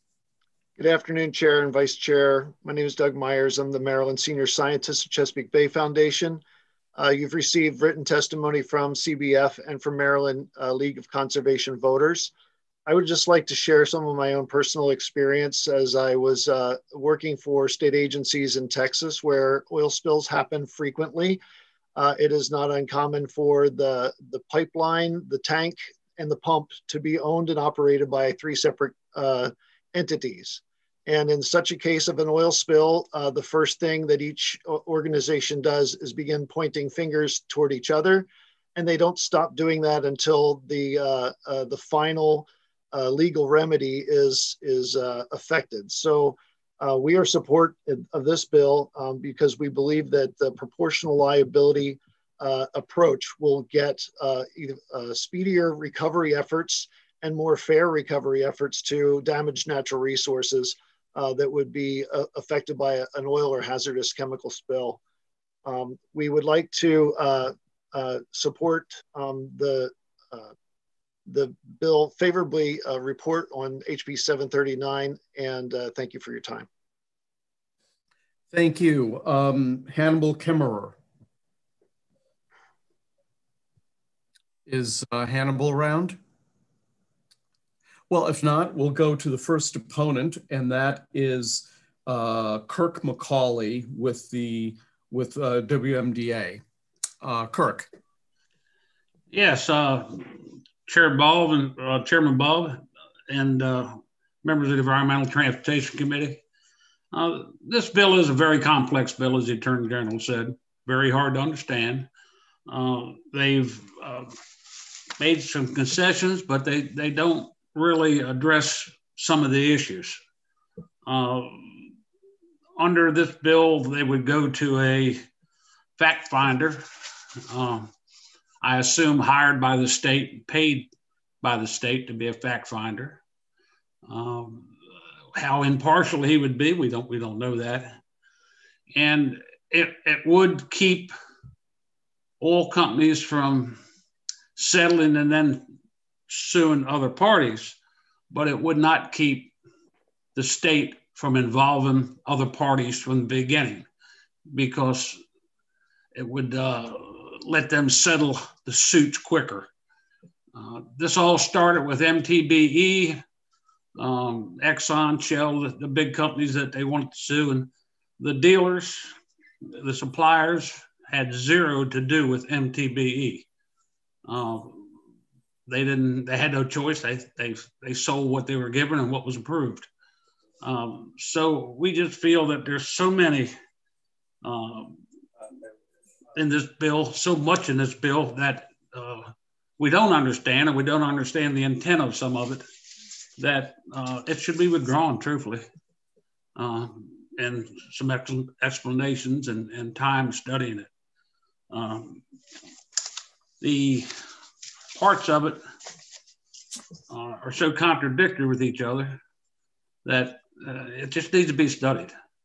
But with that, I'd urge an unfavorable report, and you have my written, and I thank you for your time. Thank you very much. Let's next go to Louis Campion with the Motor Truck Association. Louis? Thank you, Mr. Chairman, members of the committee. For the record, Louis Campion, Maryland Motor Truck Association. And we are here in opposition to the legislation. We have not had a chance to extensively review the amendments. We've only had them recently. We are asking for our general counsel to review those amendments as well. This is obviously a very complex legal issue. We are concerned about the legislation essentially changing the statute by introducing, or the standard by introducing, this concept of comparative responsibility that doesn't exist in other areas of Maryland law. I know they have considered changes in Maryland law in the past in the judicial proceedings and the judiciary committees, and talked about issues of contributory negligence versus comparative fault. And they have preserved the existing standard and not moved to that comparative responsibility concept. So you know, the introduction of this change could be really substantial and extensive. It's impossible for us to tell how broad this is.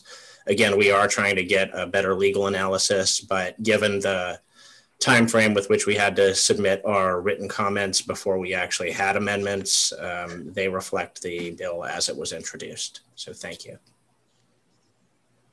Thank you very much. Next, let's go to John Pica. Mr. Pica. Is John Pica available? Okay, we'll skip over him for the time being and go to Andrew Kirkner. Andrew? All righty, I see Ellen Valentino there, however, so why don't you take your 2 minutes and then we'll go to the next person and see if we can clean up those other folks. Ellen, you have the floor. Thank you and good afternoon, Chairman Barvey and Attorney General Frosch.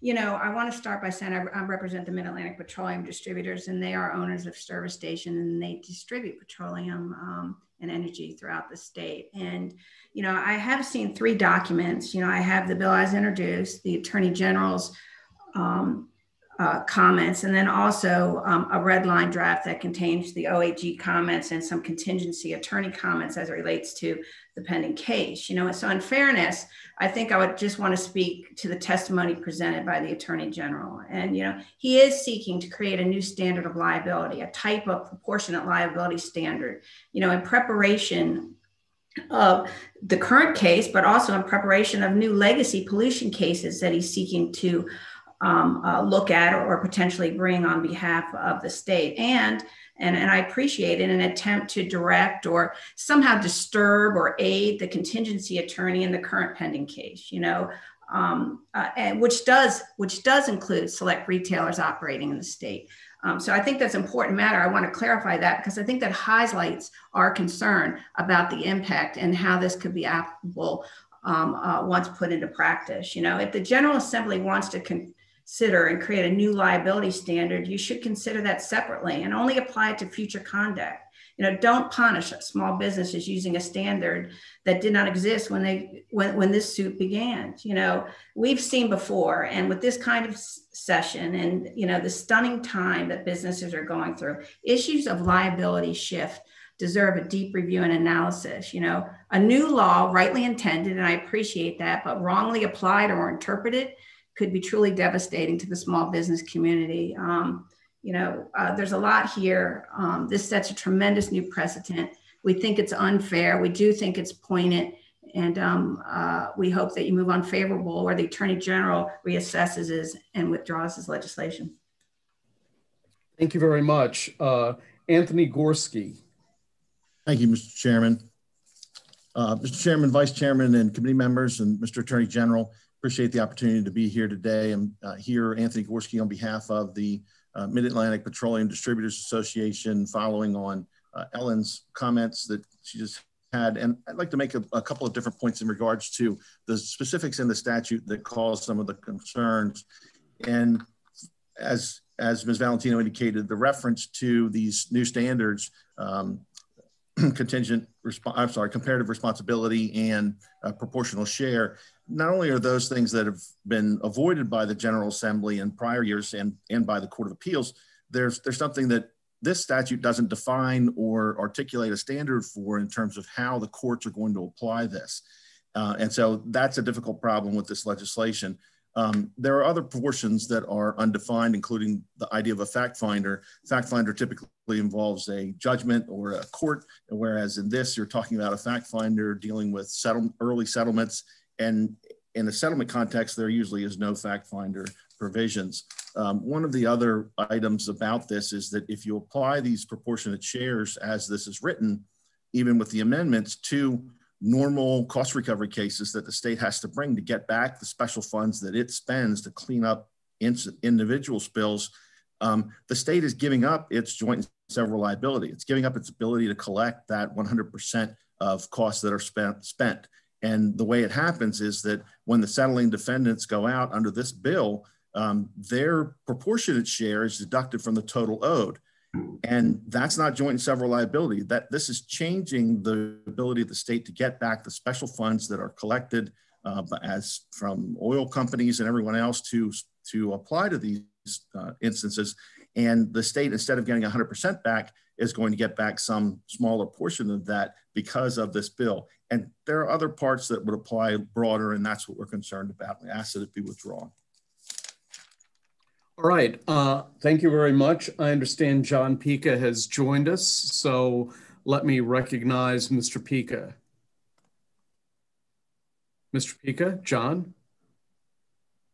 Yes, sir. There he is. Mr. Chairman, thank you, members of the committee. And I apologize for being late. I was just testifying on another bill in the Senate Finance Committee. So, you know, this is a difficult bill to read through. And I think if you look back and think about your bills on market share that this committee has rejected annually, this is no different than creating market share liability. But the difference is those bills that your committee heard in years past would penalize the people who actually committed the wrong. It would have penalized manufacturers. What this bill does is allow a manufacturer or producer of oil, an oil company, to go back and reduce their own liability by seeking contribution from a gas station or from seeking contribution from a distributor. So I represent Royal Farms, and they're one of the largest distributors of gas in the state of Maryland. They're not the ones who put MTBE in fuel, in gas. And the gas stations are not the ones either.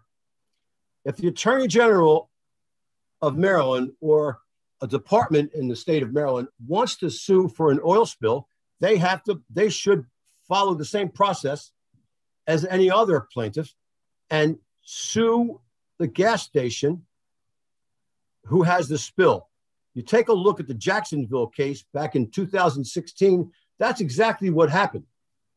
If this bill were to pass, instead of suing a gas station or someone who leaked MTBE onto a pavement, not necessarily into the waters, this bill would allow the oil company that put MTBE in the fuel to go sue a host of other people who had nothing to do with it.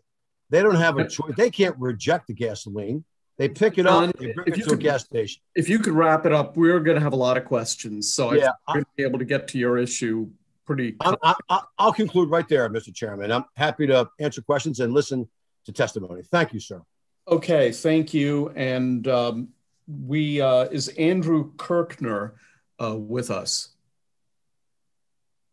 All right, we're going to go to questions. We're going to go to questions for everyone who has testified. I'm going to start off, though.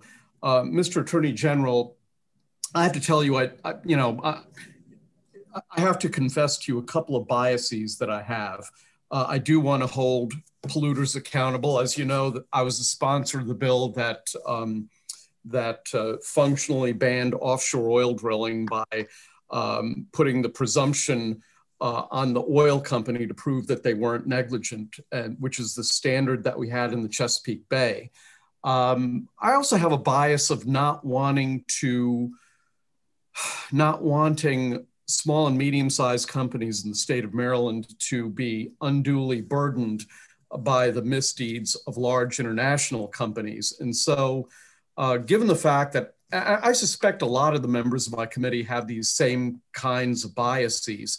So I'd like to give you an opportunity to just briefly tell me if your proposed bill would do that sort of thing.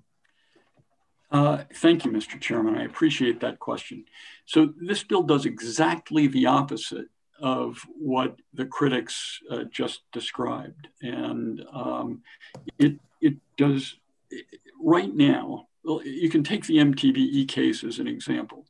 Right now, the state has sued the major contributors to MTBE pollution around the state. And the state hasn't sued a single gas station. Each one of the oil companies that is a defendant has the ability to file a third-party complaint against any gas station or any other entity it thinks contributed to the MTBE pollution. Not a single one of them has brought an action against an oil company. They have the ability to do it under existing law, and this bill doesn't change that. But what this bill, what I think Ms. Valentino's original concern was, the bill said that a party that settled could bring in somebody else for contribution. We specifically took that out and we replaced it with a section that says specifically they can't do that. So what this is a bill that helps the small polluters. Let me interrupt you, Mr. Attorney General. Are you saying that under this proposed bill, if you successfully sue Exxon, they will be prohibited from suing a Maryland business? Yes, they can sue them. I mean, right now, they can bring in any other business they claim has contributed to MTBE pollution. They haven't done it. Okay. So we're not changing existing law in that respect. Okay, let me ask one more question, then I'm going to start to recognize other people. Who is the finder of fact in this bill? It's the judge or the jury. It's not a bureaucrat? Nope. It's the judge or the jury. That's who the finder of fact is in a lawsuit. Okay. We have a number of people who have their hands up. Maybe the questions will be put to you. Maybe they'll be put to other people. First question goes to Delegate Sarah Love. Thank you, Mr. Chair. And thank you, Mr. Attorney General. Nice to see you. My question is for the opponents of the bill. I've read this bill and I've listened to the Attorney General and I've listened to all of you. And I'm somewhat baffled by your opposition, because I would think that everyone would appreciate proportionate responsibility. If you're a small business and the big guy is 80, 90% responsible, why wouldn't you want to pay only your share and have them pay their share? And please don't go off on other sections of the bill. Let's stay on my specific question. So if you could answer why you don't want to pay your share of responsibility, I would appreciate it. Thank you. Yeah, who'd like to take the first crack at that?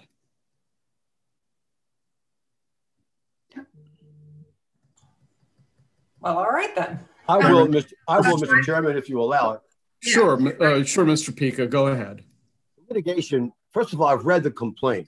The complaint is based on concert of action, enterprise liability, market share liability. That doesn't exist in the state of Maryland, so I don't know what's going to happen. And that's one of the causes, one of the allegations. So I'm sorry, are you saying that market share liability is in this bill? No, it's in the complaint. I've read the complaint. So market share liability, concert of action, and that's not answering my question. So if you could answer my question. Okay, so I'm trying to preface the comment with, this bill requires, in terms of remediation and damages, the wrongdoers to remediate pollution in all waters of Maryland until all the MTBE is removed. Now, I don't know how that's done. Mr. Pica, this bill doesn't mention MTBE. The litigation mentions MTBE. Okay, but the bill is not the litigation. We're talking about the bill. So on the bill and on my question. Well, in all due respect, without the litigation, there'd be no bill like this. This bill is tied to the litigation. So let's just say you want to remove all. So if a gas station is not responsible for this spill, who's going to prove that that particular gas did not get to a water that somehow made it to the Chesapeake Bay? That's all unanswered in this bill, and it's not addressed.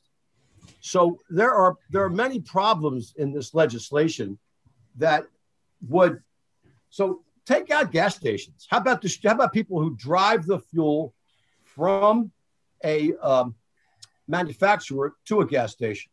How are you going to prove that they're responsible or have a reason to contribute? So maybe they get sued. How much is that going to cost to defend themselves? But I tell you, I don't know Mr. if Chair, with anyone all due asked respect, this is actually not answering my question. But in all due respect, I thought I did, but that's okay. Okay, I'm going to go to the next person who has, actually, Mr. Gorski, would you like to take a crack at answering Delegate Love's question? Yes, sir. Thank you, Mr. Chairman. Thank you, Delegate Love. In response to that, I think that no defendant would feel that they should pay more than their fair share. And that's not really the objection. If you look at the legislation, the only way that this doesn't apply to the MAPTA members, distributors, and gas stations in the state is if the amendments that are proposed are actually put into the bill. And then even with those, when you look at the legislation, it is producing a standard that would be applied on other things besides just this this aspect of cost recovery. Or I'm sorry, this aspect of liability. And so it's without the definitions and without the ability of the courts to determine what it is that the new standard is going to be and how the courts are to apply it, it's up in the air as to whether or not a fair share would actually be implemented. Okay, thank you. Thank you, Mr. Chair. Okay, next question goes to Delegate Jay Jacobs. Thank you, Mr. Chairman. First of all, Mr. Chairman, I'm looking on the sheet and it doesn't say jointly assigned, but is this bill jointly assigned with judiciary? No, it isn't. It's been assigned exclusively to us. How did we get so lucky? Oh, I worked like a devil to make sure we only got. I think what it is that the speaker wants to keep environmental subject matter, especially with respect to pollution, as intact as possible, which is why the lead paint proportional liability bills come. Well, I guess that was jointly. You know what? Who knows? Who knows? There are two things that are mysterious: fiscal notes and bill assignments. Let's just leave it. I agree with you, and I appreciate that. But it's just, you know, all my years on this committee, I haven't seen anything quite like this. So, and from the the judicial side. But Mr. Attorney General, I got a couple questions. I'll try to keep as quick as I can. What laws affect the state's ability to bring large-scale industrial-wide pollution cleanup actions? Well, they're in the environment article, and there may be some in the natural resources article, but they're in the environment article, and this bill relates to oil spill liability and hazardous waste responsibility. And if you look at the subtitles that they're in, you'll see what the standards are. The standard of liability is caused or contributed to the pollution. All right. And one additional question, Mr. Chairman, I got this from a farmer sent this.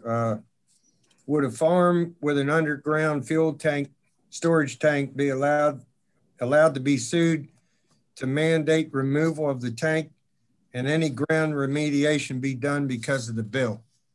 No, the bill doesn't change the liability or responsibility for someone who owns an underground storage tank.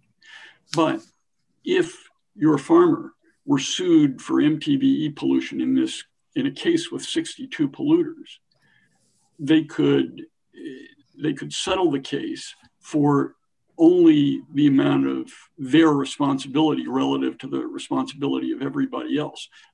Without this bill, they would be jointly and severally liable for the entire damage caused by MTBE pollution. All right, and one final question, Mr. Chairman. Could Mr. Attorney General, could you give me an example of other lawsuits you consider legacy lawsuits? You mean related to pollution? Yes.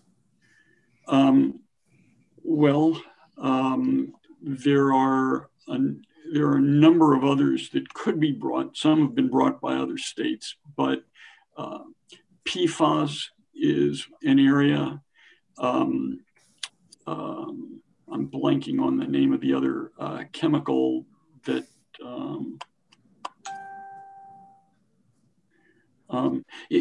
Any massive oil pollution through a spill or a series of leaks or whatever could be one as well.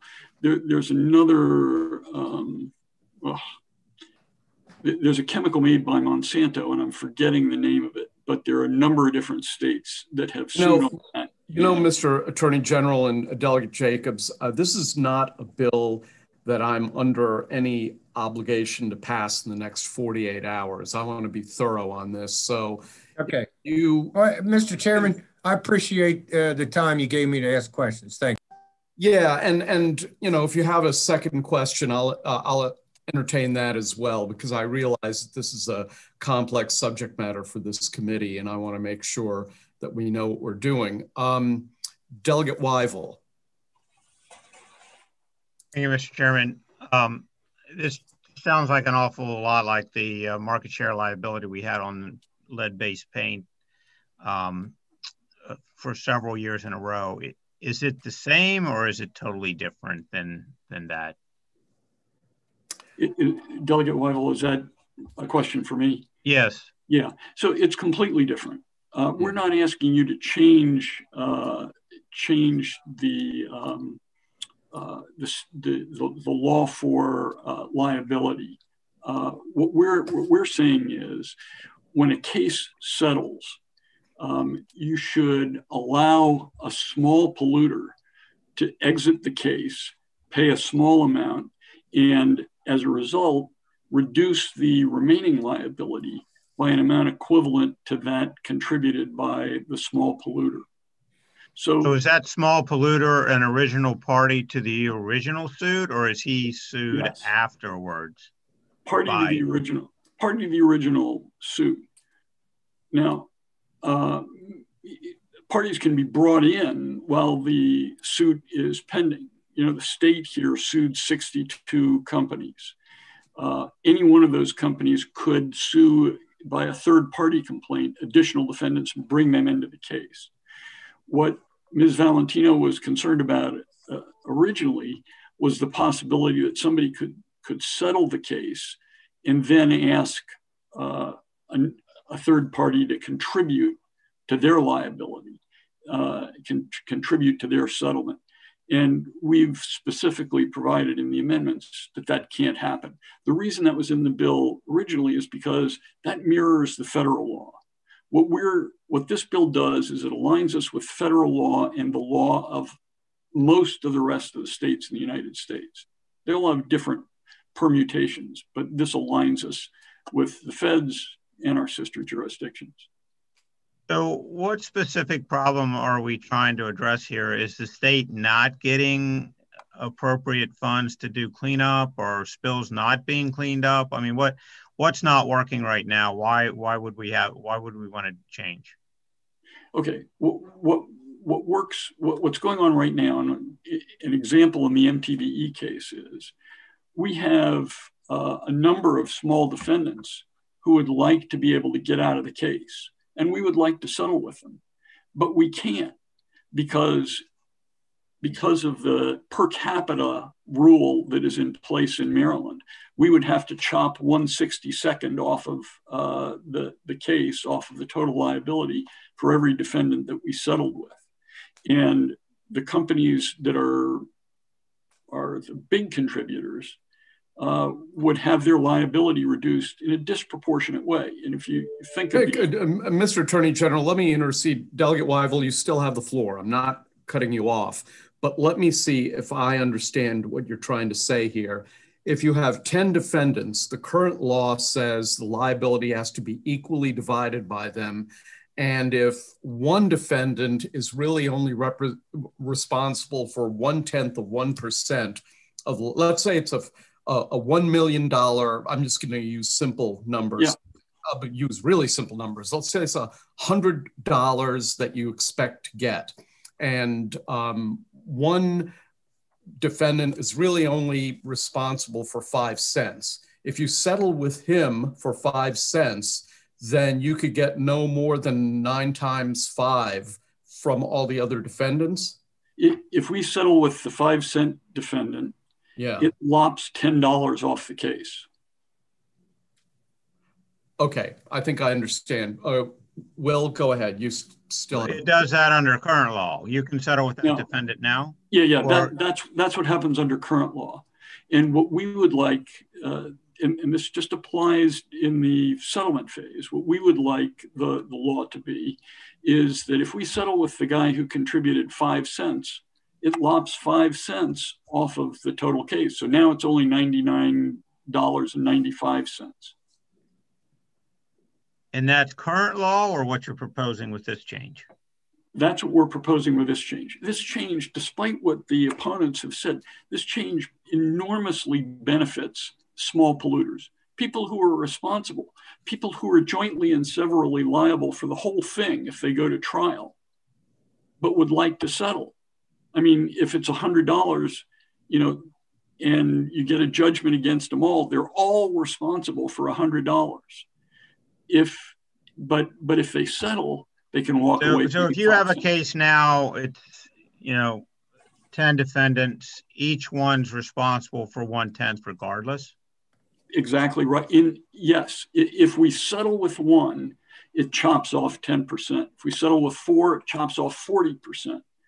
And the 4 may have only contributed together 5%, but it still chops off $40. All right, I get that. So the last question, and then who determines the proportionate share of responsibility? Does the jury determine that? Do you determine that? Who determines the proportionate share liability?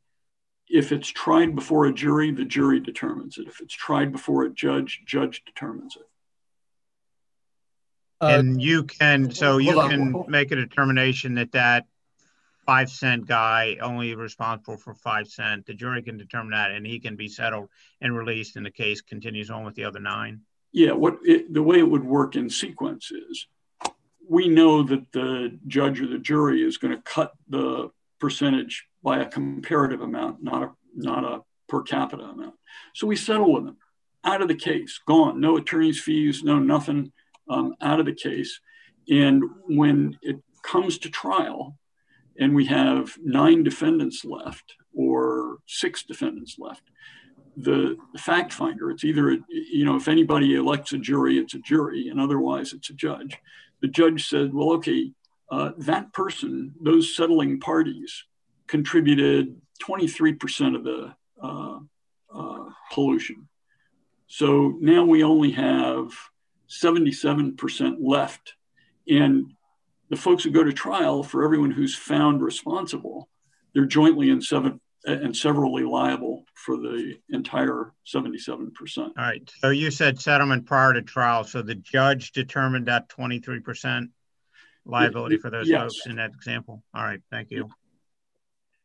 Before I recognize the next question, Mr. Attorney General, who decides whether it's a judge or a jury? Who makes the parties that decision? What? So the parties. Anybody who is a party, a plaintiff or a defendant, can demand a jury trial, in which case there is a jury trial.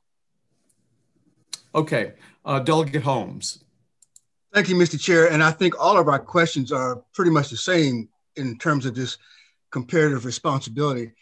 Good to see you, Mr. Attorney General. I just got off of the Zoom call from Judiciary, and you'll be pleased to know, Mr. Attorney General and Mr. Chair, the Judiciary Committee is still on your bill, which is bill number 1, and they have 12 bills to go through this evening. Anyway, sympathy. We're much more efficient. So I'll be here all night listening to them. Anyway, my question is relevant also to comparative responsibility. I think you've answered it. The fact finder, as indicated in the bill, is, as you indicated earlier, the judge or the jury. Is that correct? Correct. Okay. All right, great. And then the other part I was going to ask, which seems to be everyone else's concern that you've already talked about, as it says in the fiscal note, if the state obtained less than complete relief from a responsible person, then the state may continue to pursue an ongoing legal action or bring new legal action against the person. And that's the same scenario as the chairman said. If $100 is owed, you got $10 from one, you can now go after $90 from the others. Is that correct? Yes. Pretty much. Yeah, I didn't quite get the context of what the fiscal note was talking about. But yes, the answer is if we settle with somebody, they're gone. You know, they're out of the case. We don't pursue them anymore. We can't pursue them anymore. And the only issue is how much are the remaining parties in the case responsible for to the state? I've got it. I think we all had the same kind of question, and we're all trying to get the same point. I thank you, Mr. Chair. I appreciate it. Now let me go back to judiciary. Good luck. Delegate Otto. Thank you, Mr. Chairman. Mr. Attorney General, thanks for being here. Good to see you, Delegate. My question, I think we established that, or be sure I understand, this would impact the ongoing litigation? It would. It's not retroactive. Our amendments make clear it's not retroactive, but it affects a case that hasn't been settled. Is that an appropriate approach to take by the legislature to Yes. Yeah, I mean, it's not retroactive. It's sort of like changing the rules in the middle of the game. Well, it's not really. Nobody has relied on, you know, when they polluted the bay, when they polluted the groundwater or an aquifer, they weren't relying on the fact that, well, hell, everybody else is going to be jointly and severally liable and pay, you know, and I can go after them. They weren't relying on it being a per capita kind of a allocation of liability. They were just polluting.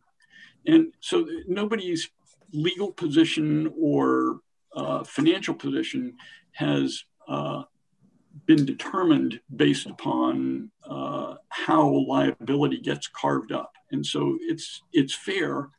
It's much more fair than the current situation, especially for the small polluters. Well, I appreciate your explanation, I guess, but you mentioned 62 litigants there that you've yes. filed against. Is 2 of those the Department of Environment and the Environmental Protection Agency? No, the suit is, the EPA doesn't have anything to do with it, but the Department of Environment we're representing the Department of Environment. We're also representing the people of Maryland in this case. Well, as I recall, MTBE was an oxygenate that the state and the federal government required to be put in these products. Well, so here, the basis for the case is this.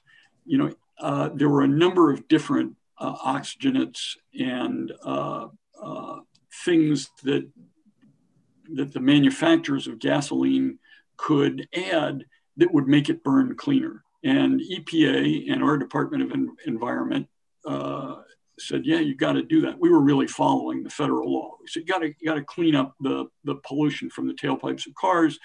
They could have added ethanol. They could have added MTBE. Turns out the gas companies, the big oil companies, knew MTBE was cheap for them. It was a byproduct. It was free for them. It was a byproduct of their refining process.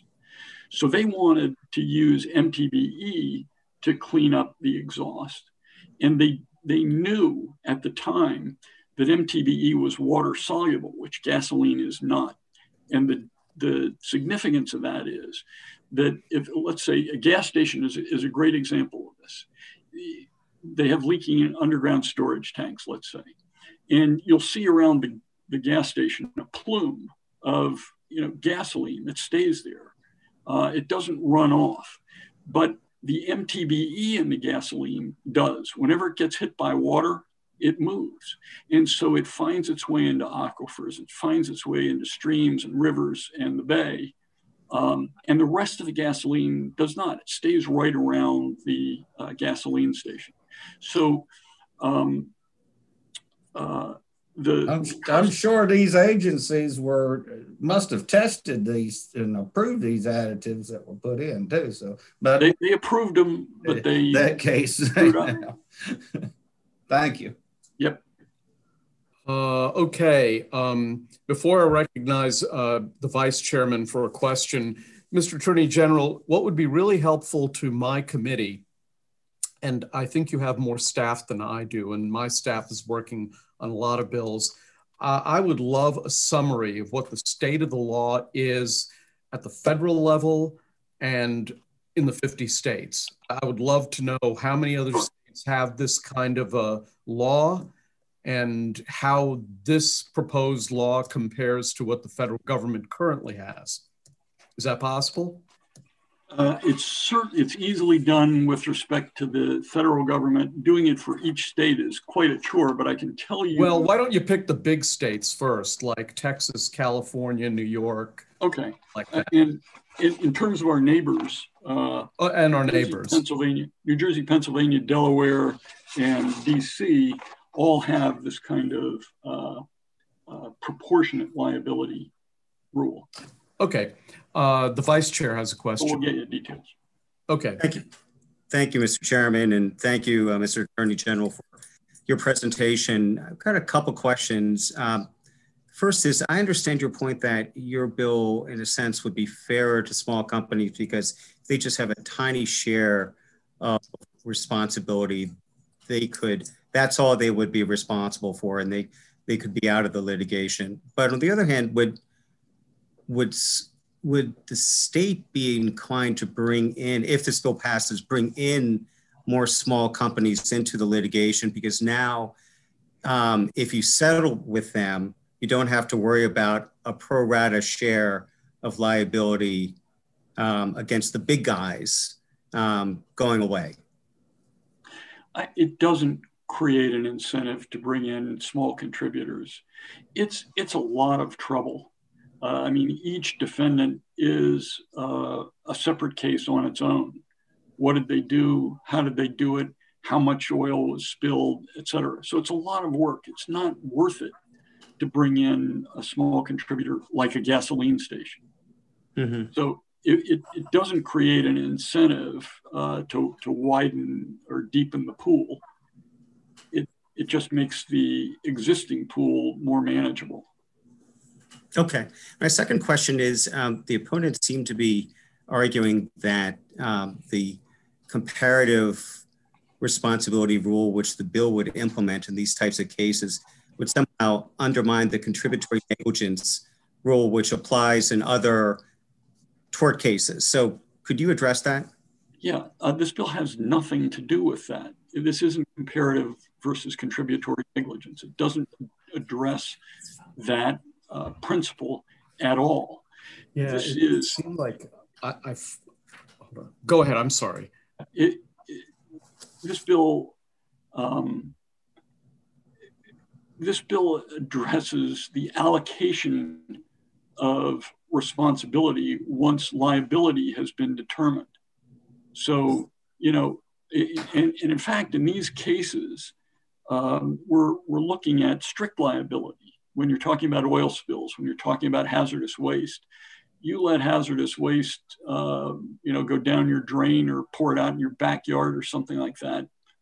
It doesn't matter whether you were negligent or not. You're liable for it. So the idea of contributory versus comparative negligence is totally irrelevant.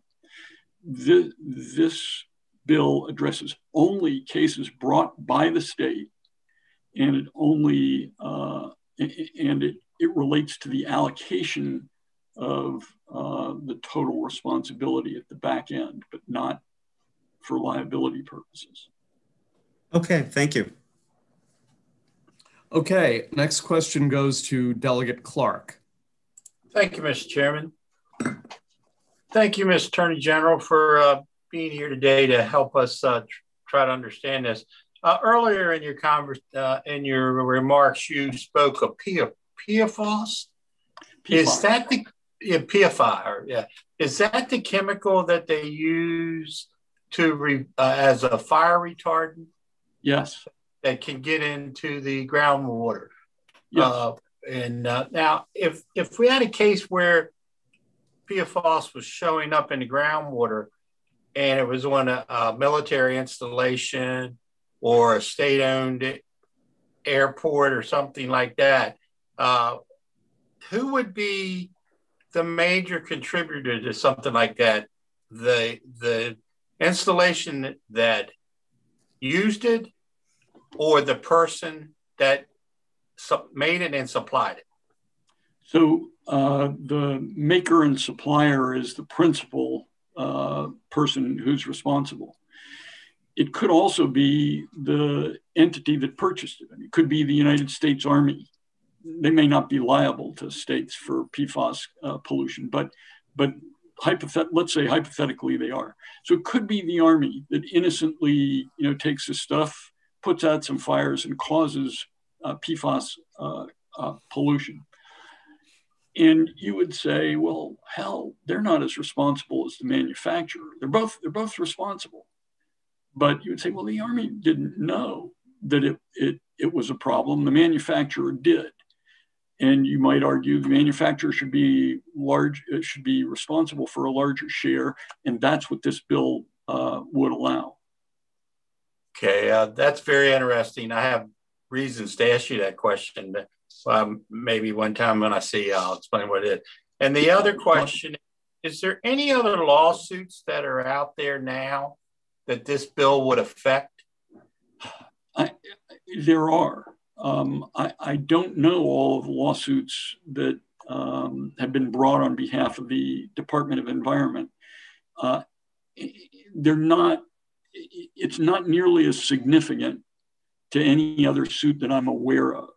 It may not be even applicable to any other suit that I'm aware of, but the Department of Environment, we on behalf of the Department of Environment, bring lawsuits for hazardous waste and oil pollution when they arise.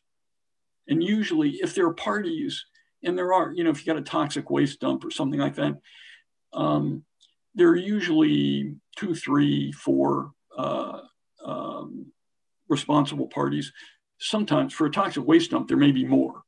But the cases that I can't say I couldn't name one right now, but the cases that I've seen only have a few responsible parties and not 62. Okay, thank you very much. Appreciate your comments. Thanks for the question. That's all I have, Mr. Chairman. Sure. Before I recognize Delegate Healy, in our committee, we are constantly confronted with substances that some people think are dangerous, but which there's no scientific consensus over the danger. Glyphosate is a good example. The EPA hasn't ruled against it, and while a couple of jury verdicts have been brought against glyphosate, from my reading of the science, it's very, very iffy as to whether or not there are human carcinogenic effects. Now, I could be completely wrong. It could be that in the year 2021, based on the science of today, that's true, but in the year 2023, scientific consensus changes.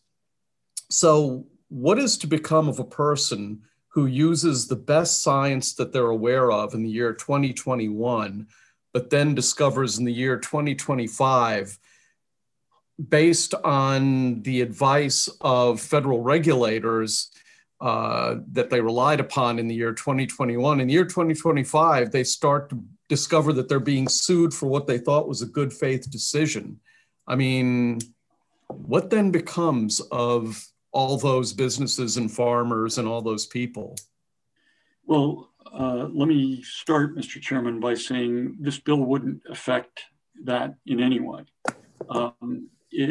There, right now in Maryland and in virtually every other state and the federal law, people are strictly liable for pollution caused by hazardous substances, and including petroleum products.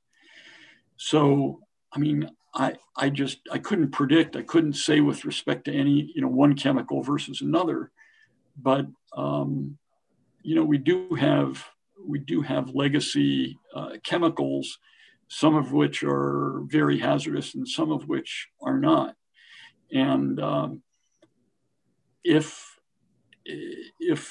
science in the future determines that they are hazardous, then people who have caused pollution by them are likely to be responsible. But beyond that, I can't. I mean, for example, Mr. Attorney General, you have to be living under a rock today to not know that lead is harmful. But there was a time when the city government of Baltimore encouraged landlords to use lead paint. And if you were a landlord and you used lead paint back then, you were making a good faith effort to be a good landlord. But today, if you did it, obviously you're, being highly irresponsible. And I guess my only concern of mine is that, if a jury, is swayed by a persuasive attorney to rule something is not being safe when the scientists feel otherwise. I'm very concerned about, look, I get it with respect to the oil and gas industry because I don't trust them.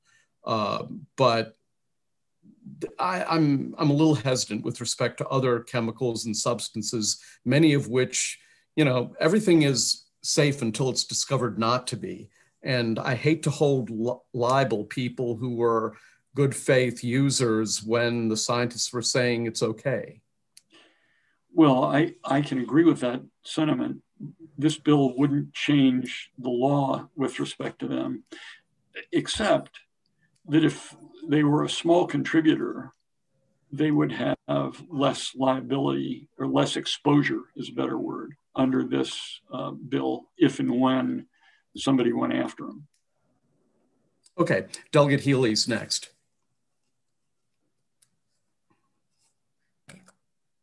Mr. Attorney General, I am not an attorney. And so this is a question, it may sound ridiculous, but I'm trying, jointly and severable, all of that was explained to me one time as like that you kind of sue everybody and then, the people with the deepest pockets end up paying because they have the money. And the people who don't have much money end up not having to pay because they don't have as much. And that's how it was explained to me. Is that anywhere close to accurate? Yes, it's close to accurate. So here's, and thanks for the question, Delegate Healy. So if you have 62 people responsible for pollution and you sue them all, they're all jointly and severally liable. If you could pick any one of them and say, okay, we got a judgment for $100 million or $1 billion. And you could say to any one of the, let's say there are 50 parties, just for round numbers, that are held liable, found to be responsible. You could say to number one, okay, pay me the $100 million, you. And that person then says, well, I don't have the whole 100 million. They can turn to any of the 49 other parties and say, all right, you have to contribute to this. So the state only has to go after, it could only go after one party for collection. And that party then tries to figure out how I'm going to get the money from the other 49 parties. Or the state could go to all 49 parties. But the point is, each one of those 50 parties is completely responsible for the entire $100 million judgment until it's paid off. So, okay, so I'm going to name companies that really haven't done anything bad. I'm not trying to get sued for naming companies, but say company X that we all know is like this gazillion-dollar company that has more money than the national debt. And they're one party. And then you have, your local gas station. Obviously, there's a lot of disproportion there. Would the state lose out if you can't go after the people with the deepest pockets to pay off? Yes. So, yes. And so there are two stages where we talk about allocation of responsibility. One is at settlement and one is after a judgment. So, what this bill does is it doesn't change joint and several liability. Anybody who goes to trial and is found responsible is jointly and severally liable for the entire amount of the judgment. But if they settle, and this is why it's especially advantageous for smaller contributors, if they settle and they don't have to be responsible for a per capita share of that entire liability. So let's say there are 10 parties and $100 million liability.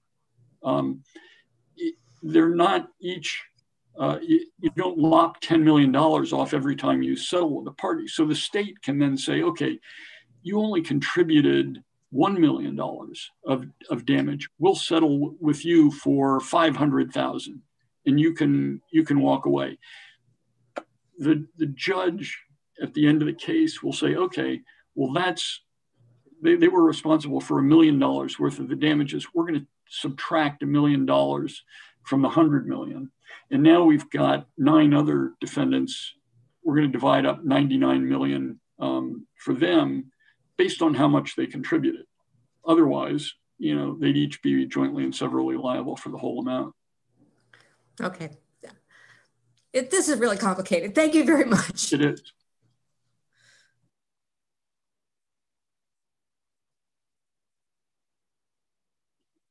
Chairman Barve, I think you're muted.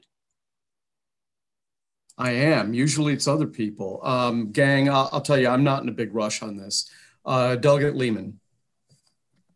Thank you, Mr. Chairman, and thank you, Mr. Attorney General. The more I'm thinking or trying to get my mind around this, the more difficulty I'm having. But to go back to Delegate Haley's question and point about joint and severable liability, it's the only form of fault with respect to polluters that I'm somewhat familiar with from having written, a long time ago about federal Superfund law. So I'm trying to understand what system we would be moving from, because you keep talking about joint and severable liability.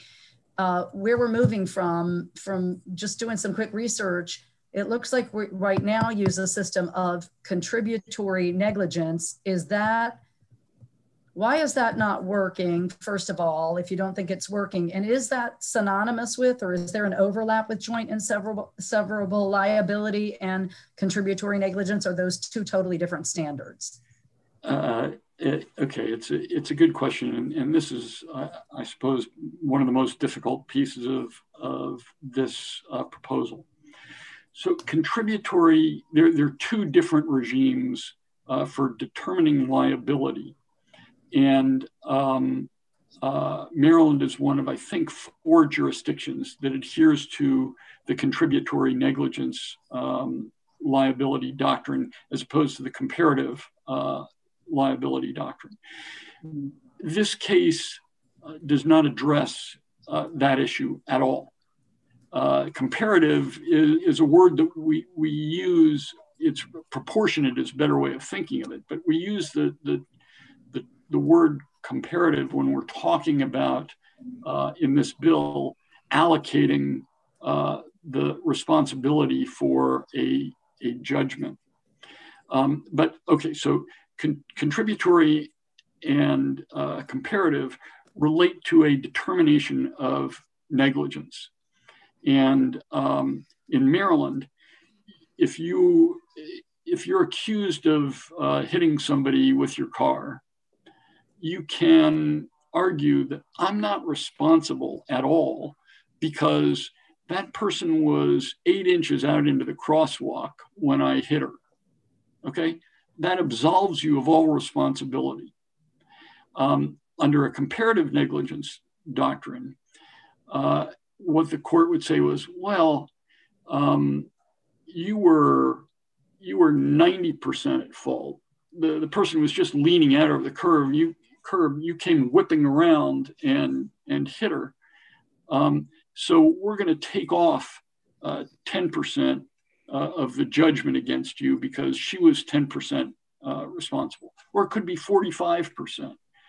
Okay, but that's not at issue here. What's at issue here is how we're going to chop up the damages and whether we're going to do it based on the number of people that are being sued or based on the amount of pollution that they contributed. And so the state has to prove that they're responsible. And for the counts that we've brought under the environment article, there's a strict liability standard. So they're liable if MTBE is in the groundwater, okay, and they put it there. So now you get to how much do they have to pay once we've determined that they're liable. And what this bill does is, again, now you still have 2 stages left here after you get past liability. Question is, one party wants to settle. And I don't want to go through, this case has been going on for a couple of years already. We're still at very preliminary stages. One party says, look, I caused a little bit of pollution. I want to get out of this. I don't want to pay an attorney for another 3 or 4 years or 1 year. I want to be done with it and walk away. And so we've written the bill so that that person walks away and has no other responsibility once we settle with them. And it enables us to settle with them and not take a big whack out of the responsibility of, say, a major polluter who's still left in the group. And on a per capita basis, that's what happens. On a proportionate basis, if they're responsible for 2%, we lop off 2%, not 10% with 10 parties. And so, Mr. Chair, can I ask a quick follow-up question? Sure. Okay, so with respect specifically to page 4 of the bill, lines 21 through 26, that says if one party settles, that it can turn around and go after another responsible party that has not yet settled. Is the reason for that to try to create an incentive for everyone to settle? And if not, doesn't that get at the concern you heard from some of the opponents about parties then being more vulnerable? I was a little confused by provision. Are you looking at the bill as amended, or are you looking at the original bill? Oh, you're muted, Delegate. I'm sorry, I'm not sure. That might be the original, but that.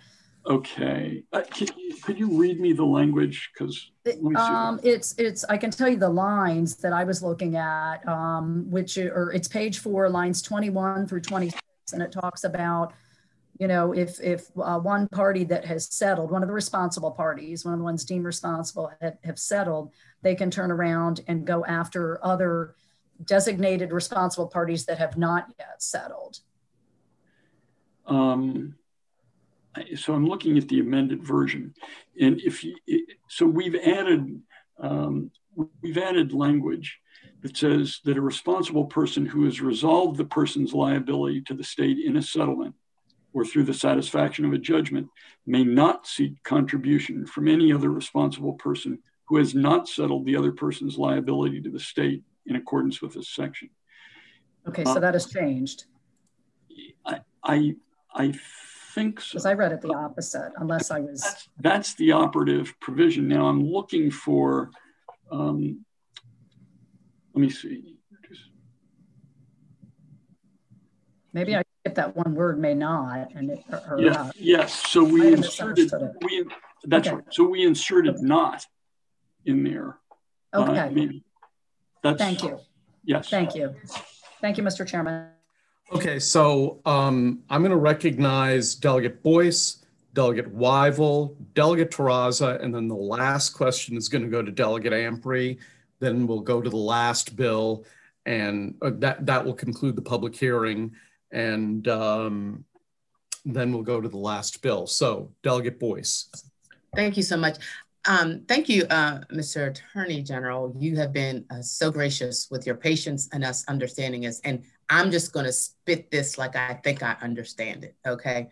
So general cases, you tend to be held up because everyone's trying to determine what because the liability is all the same, you have your defendants, I guess, per se, arguing about their percentage of the liability because it's all the same.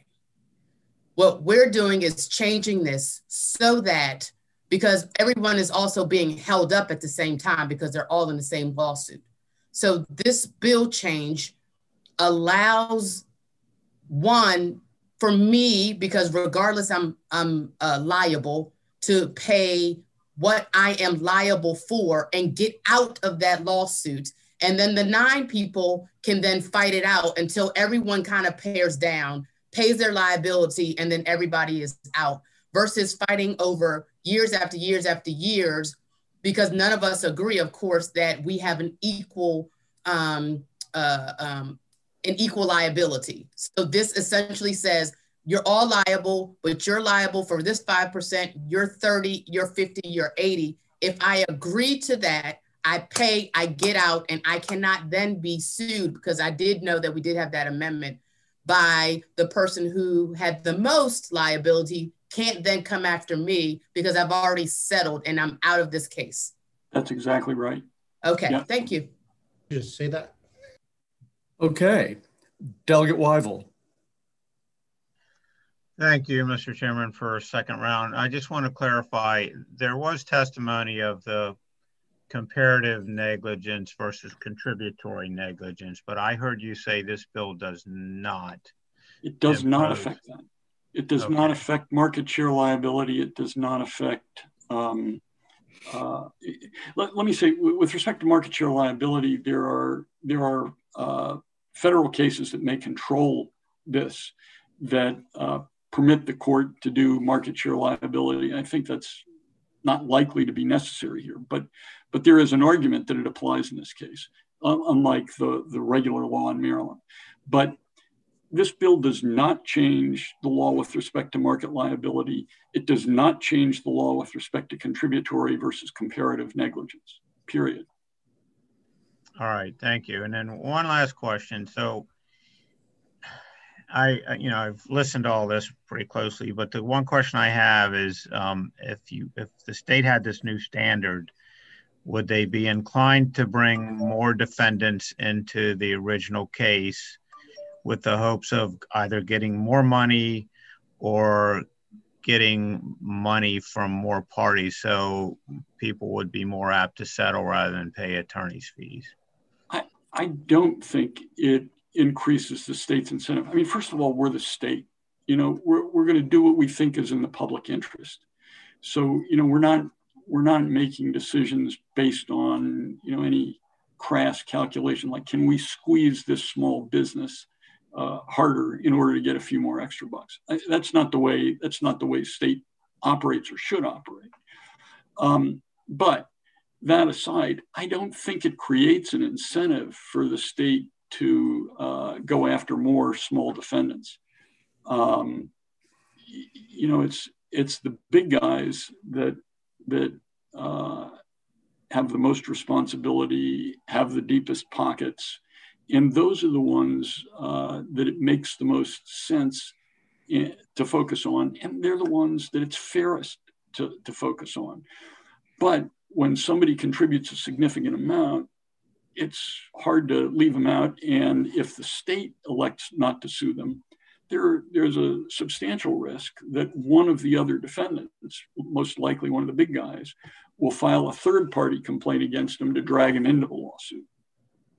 So there's a balancing act. You want to get the people who have contributed something significant, and if you leave them out, then there's a risk that somebody else will bring them in. But chasing a small defendant just isn't worth the effort.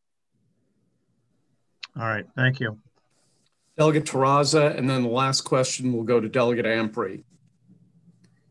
Thank you, Mr. Chairman. Thank you, Mr. Attorney General, for this bill and for being here.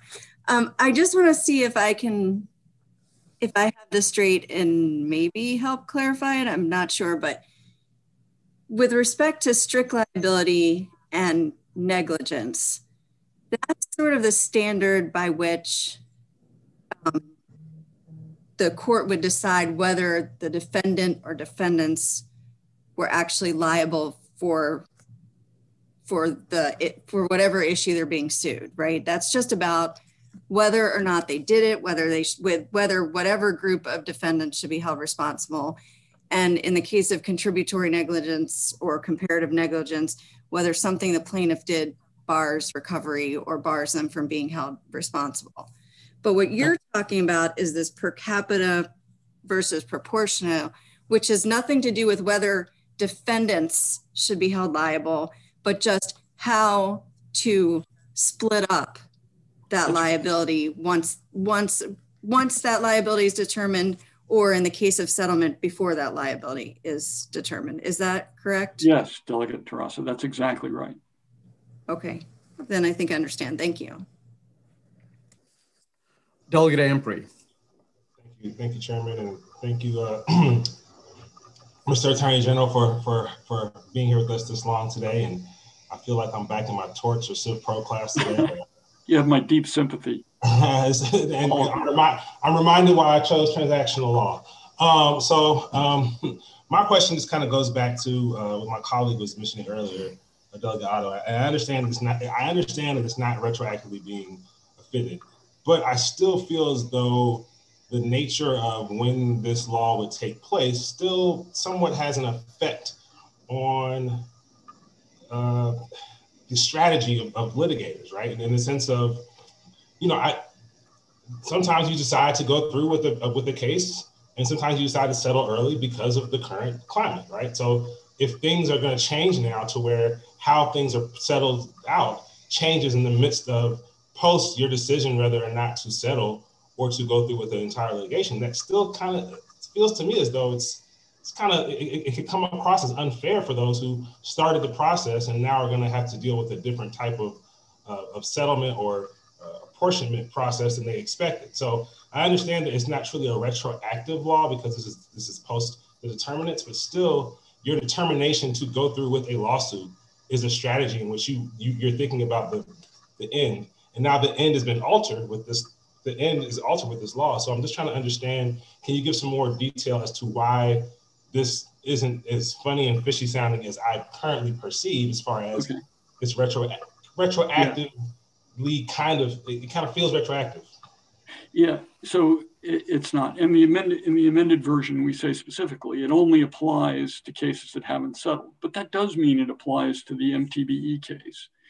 And I would agree with you that it might change the strategy of a lawyer for one of the defendants in some circumstances. But I think it's very beneficial to small defendants and to small contributors, I should say. And it conceivably is to the disadvantage of the large contributors because their share might not be artificially hacked away at if we were to settle with small defendants. In fact, it's probably worse for everybody because we can't really settle with a small defendant. The state has many disincentives for settling with a small defendant under existing law because it lops too much off the liability of the big guys. So that would mean going to trial with 62 defendants. Terrible for everybody except the lawyers for the defendants who make a lot of money. Thank you. And I think it's just a matter of, having more offline conversations and just trying to get I'd be happy to talk individually to any of the members who has a question. It's just occurred to me, thank you, Delegate Ampry and committee. It just occurred to me that not almost, all the questions were put to the Attorney General, and two of the opponents, maybe three, have hung in there and listened to all this. So I'm going to allow any of the opponents who want to have a final word to have one, because I don't want for there to be an appearance that I've been unfair to the opponents of the bill. Do any of you want to say anything before we sign off on this topic? I would like to say something. And first of all, Sure. I appreciate it. And Sure. this has been very helpful because we get to hear from the Attorney General and gives us an opportunity and him an opportunity to clarify some things that need clarification. Just in short, there are retailers included in this case. And just as it might benefit the small people that are in the case, it also benefits the large. It creates an incentive for some of the larger companies to settle. And it doesn't preclude those larger companies from bringing us into this current MTBE case. But as you deliberate, I hope you consider the impact of this, not just on the current case pending. And you're right, he can settle at any time. Nothing needs to change. But on the other definitions of hazardous substances and what I think lies ahead for a business in this is a shift. This is a liability change. And it is very much something that delivers deliberation. It's not in a vacuum of contributory negligence, comparative fault, and it's not in a vacuum of shared market share. And so I appreciate it, and I look forward to additional conversations as well. Thank you. Lewis, Mr. Gorski, do you have any, Mr. Pica, if you're still here, or Colby, do you have anything you'd like to say before I go on to the last bill of the afternoon? No, thank you, Mr. Chairman. I don't have anything more to add. Yeah, no, okay. thank you, Mr. Chairman. John? Colby? Okay, so thank you, Attorney General. Thank you to the committee. Highly complex issue area. I know we're all going to be talking about it amongst ourselves. I don't want, we have 55 days here if we choose to do anything this year. So I don't want to rush anything as big and complex as this. Thank you all. And with that, we will conclude the public hearing on House Bill 739 and go to the last bill of the afternoon, House Bill 860, Delegate Gilchrist. Thank you, Mr. Chairman. Delegate Gilchrist, House Bill 860 concerns agricultural land preservation in the state. House Bill 860, it extends and slightly modifies a goal that the legislature set back in 2002 of preserving about 1 million acres of agricultural land in the state. In 2002, this was done in a resolution, and it expires in 2022. Now we're about 80% of the way there. That resolution identified 4 programs. It did not include Maryland Environmental Trust, which this bill adds in. And if you include Maryland Environmental Trust, we are about 80% of the way there. It's about 800,000 acres towards about 1 million acre goal. In the last 5 years, we have preserved 70,000 acres. So at our current rate, it's going to take us about more than 10 years to get there. This adds 8 years. And in 2002, when this was done, there was a large task force. And Mr. Chairman, when I thought about it in the fall, I thought, well, maybe this isn't the best time for a task force. But I didn't realize that Zoom actually made meetings much easier. But still, it may not, I don't know that it is time for a task force. I think these programs are working well. We'll have a full public hearing on it today for any complaints or questions about the current program. Let me highlight Department of Planning's information letter. They include a link to what they've set up as a Maryland Protected Lands dashboard. And that you'll see there's 1.7 million acres in the state preserved. That includes federal lands, state parks, that includes everything. But a very interesting dashboard to show where the whole state is. We have about 6 million acres of land in the state.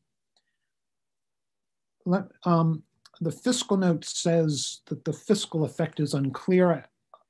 It may be that we want to have some uncodified language to say that this is a goal, this does not require funding.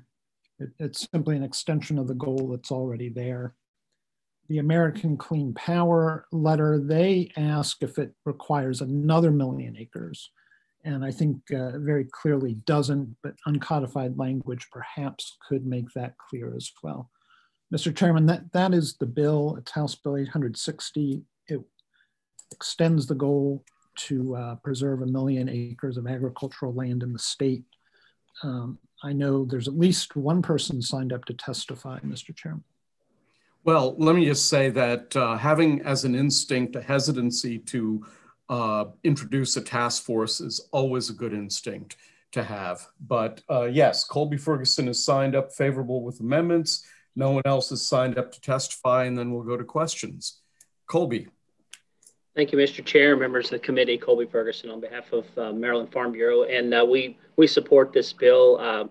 Delegate Gilchrist reached out to us in the interim to discuss whether this needed to be extended or not. I think we reiterated that we definitely would like to see this continue to move forward, because by having this goal in place and you have the discussion one of these days on program open space and how that funding is done, we want to make sure that the agricultural land preservation programs stay in place and continue to move forward, because one thing we don't have any more of, and you can't make any more of, is land. When it's gone, it's gone. When it's covered up, whether it be houses or schools or whatever the use might be.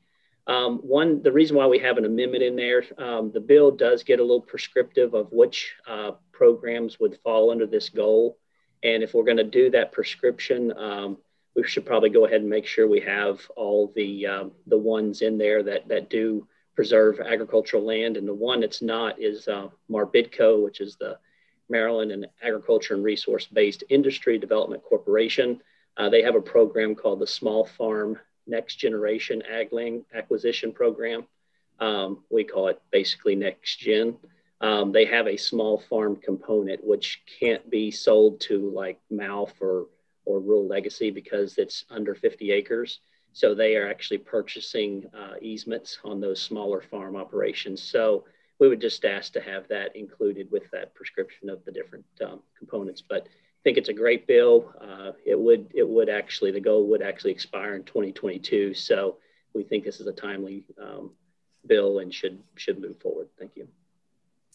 Okay, the first question goes to Delegate Healy. Thank you very much. I'm really interested in this but I want to understand a couple things.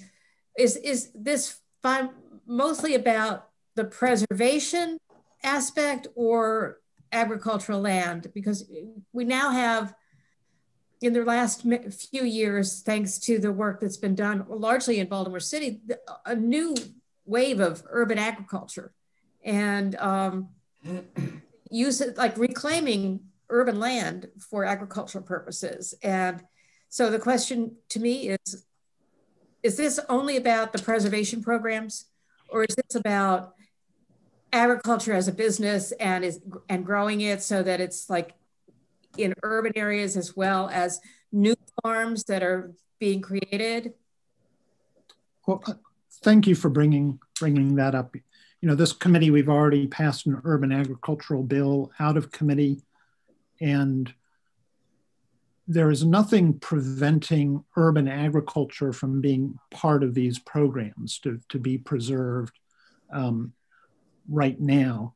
And when you look at the programs that are involved, you have MALP, Rural Legacy, Greenprint, you have local TDRs and PDRs, and we're adding in Maryland Environmental Trust. And you know, the purpose of the bill is for agricultural land preservation. These programs, acres count. Strictly speaking, they might not all be agriculture, but mostly they are, overwhelmingly they are. And I know Colby, do you want to respond as well about urban ag? Yeah, I think the best thing probably the simplest way to understand what this bill is doing, it's the purchasing of the development rights. So if it's an agricultural land, which is basically hasn't had anything, it still has its ability to build a house or multiple houses. And what these programs do is they purchase those development rights so the land stays in that use for perpetuity. It doesn't change on what you can do as long as it stays agriculture, but there's some freedoms within the agricultural programs, whether it be agritourism or things like that. But on the urban side, under the vast majority of these programs, they are limited at 50 acres in size. So which would make it more difficult in the urban areas, but that's why the small farm next gen program was created for those I call them more suburban areas that are farming right at Metro's edge, that are maybe 10 acres, 15 acres, that could potentially have a house built or be annexed into a town or a municipality, can be actually preserved to stay in agriculture. Certainly if there was a task force, that would be an issue as well. Okay, thank you so much. Next question goes to Delegate Otto. Thank you, Mr. Chairman. Delegate Gilchrist explained to me, reading the fiscal note, it looks like we're just extending the time frame to meet that goal. Yeah, that's the basic gist of that. Was established in 2002. Yes.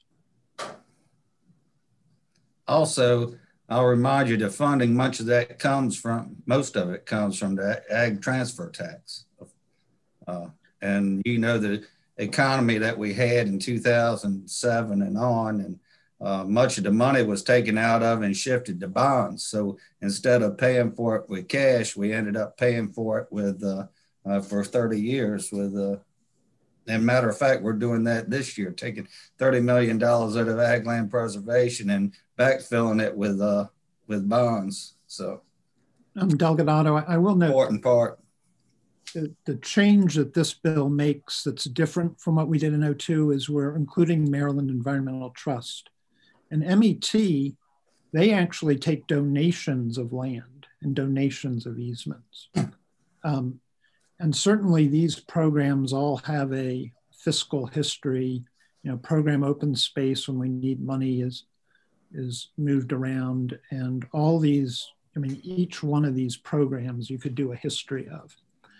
And this, of course, is a goal, and it doesn't require funding, it doesn't require anything, but it does continue the goal we've had to preserve agricultural land.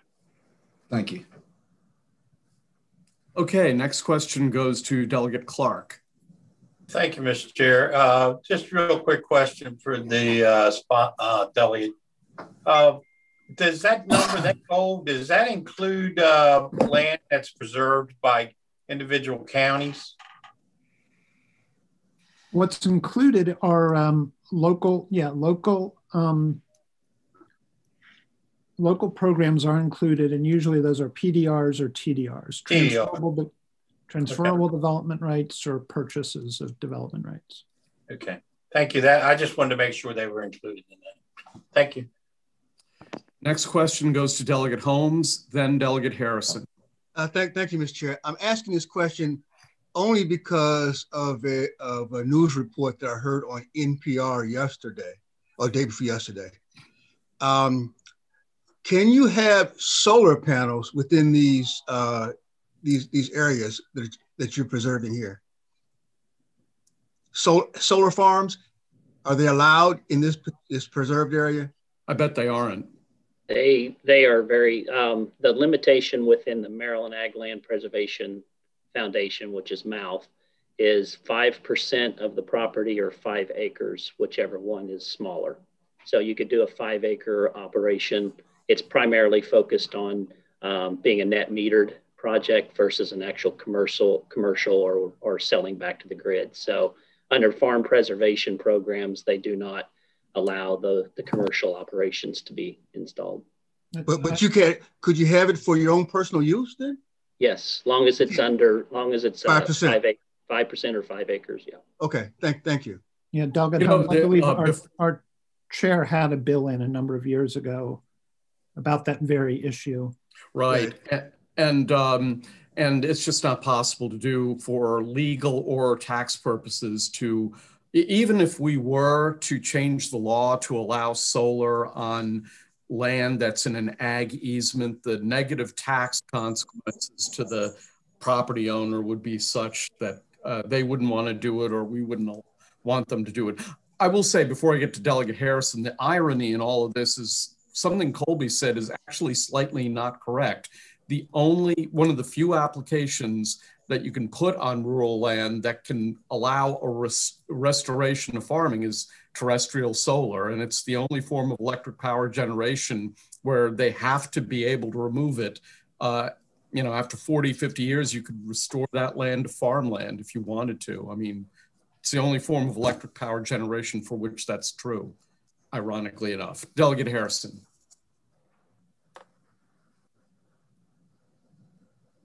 Thank you. There was something said just about the transfer of development rights and the PDRs as well. A few years ago, when I was in a different position, we had a big discussion about this and bills. And I think one of the main issues is that individuals wanted to have the right to do with their property that they wanted.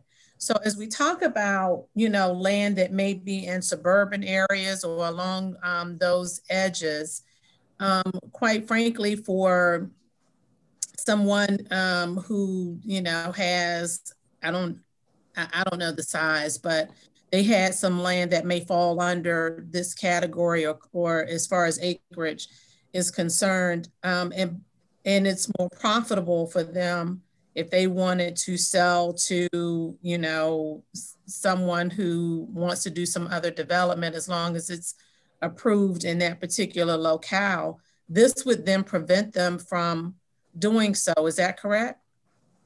That's correct. Yeah, if you sold your easements, your development, which could be a house, could be, you know, transferring it to a commercial use, a retail use, whatever the other intended land uses could be. If you sold that easement and the state paid you for that development right, which could be 50% of the value of the property, whatever the surveyor determines the value of that easement is, that's in perpetuity. You made that decision as the landowner. If you sell that property, if I did that and I sold the property to you, that conveys with the property. So if you bought that property and then decided, hey, I think I want to build another house, or I want to annex it into the neighboring town, that would not be allowed. It's a permanent deal. So the MET, which is Maryland Environmental Trust, so you'll hear about like what they call green belts. So there'll be municipalities that decide, you know what, we don't want to grow anymore. We like the size of our town. They'll purchase, the MET will come in and purchase the land, the agricultural land around it, to prevent future expansions of a small town. They call them green belts, and some do it in the central part of the state because they're on Piedmont soils, which means that their water, they don't have a lake underneath there, and so they need the water recharge area, so their wells don't go dry. So a lot of those are what we call green belts to keep open space. All right, thank you. Okay, that appears to be, pardon me, that appears to be the last question on this bill, which ends the public hearing on House Bill 860. It also ends the public hearing for the day. I want to thank the committee for all the really thoughtful questions with respect to the Attorney General's bill, and I definitely expect to hear from all of you offline. Announcements. What subcommittee chairs have announcements? Delegate Holmes. Thank you, Mr. Chair. The Housing and Real Property Subcommittee was going to have our second meeting today at 5 p.m., but that meeting has been canceled because number one, I'm still on a Zoom meeting with Judiciary where we are secondary on a couple of bills. And I'm not quite sure when we're going to have that hearing on the bills that we are secondary on yet. Okay, any other subcommittee chairs? Well, I have to have my leadership meeting with my leaders. Marvin, how long are you going to be on this, do you think? Well, right now we are on we are on the fourth bill. And I'm sorry. We're on the fourth. Go ahead, Marvin. We're on the fourth bill right now. And the two bills that we are jointly assigned are 5, 6, 7, 8, 9th and 10th. Okay. Well, look, I'd like to have our leadership meeting at 5 o'clock. And who are the other members of the committee that are assigned to join you there? Wells and I'm sorry, Wyville and Teresa. Okay, well, yeah, so Marvin, you're going to have to play hooky at 5 o'clock for a leadership meeting. I'm going to trust Teresa and Wyville to represent us properly in the judicial. I wouldn't if I were you. Yeah. Mr. Chairman. I think Marvin will be done with leadership. And yeah. There's a good chance that you'll be done with leadership and then you'll be able to join them again, unfortunately. I think you're correct. You can do what Cornbread does and have this fake photograph of you appearing to be attending a public hearing. You could do that. Okay, so yes, go ahead. Somebody have a. I just had an announcement for my subcommittee. Sure, David. Okay, so Motor Vehicle Subcommittee is supposed to meet tomorrow after hearings. With snow coming and a lot of unknowns, please just keep your email boxes up front and center. There may be some adjustments. We may end up trying to meet a little early, or with the snow, maybe not at all. I don't know, but it is getting to that point in the year, my fellow delegates, when things are starting to get really, really busy. So we have some work to do, and just please bear with me and just go with the flow. Thank you. Okay, my leaders are going to meet at 5 o'clock, I think. Yeah, at 5 o'clock. And all the rest of you are free to go. So I'll see the leaders at 5 and the rest of you can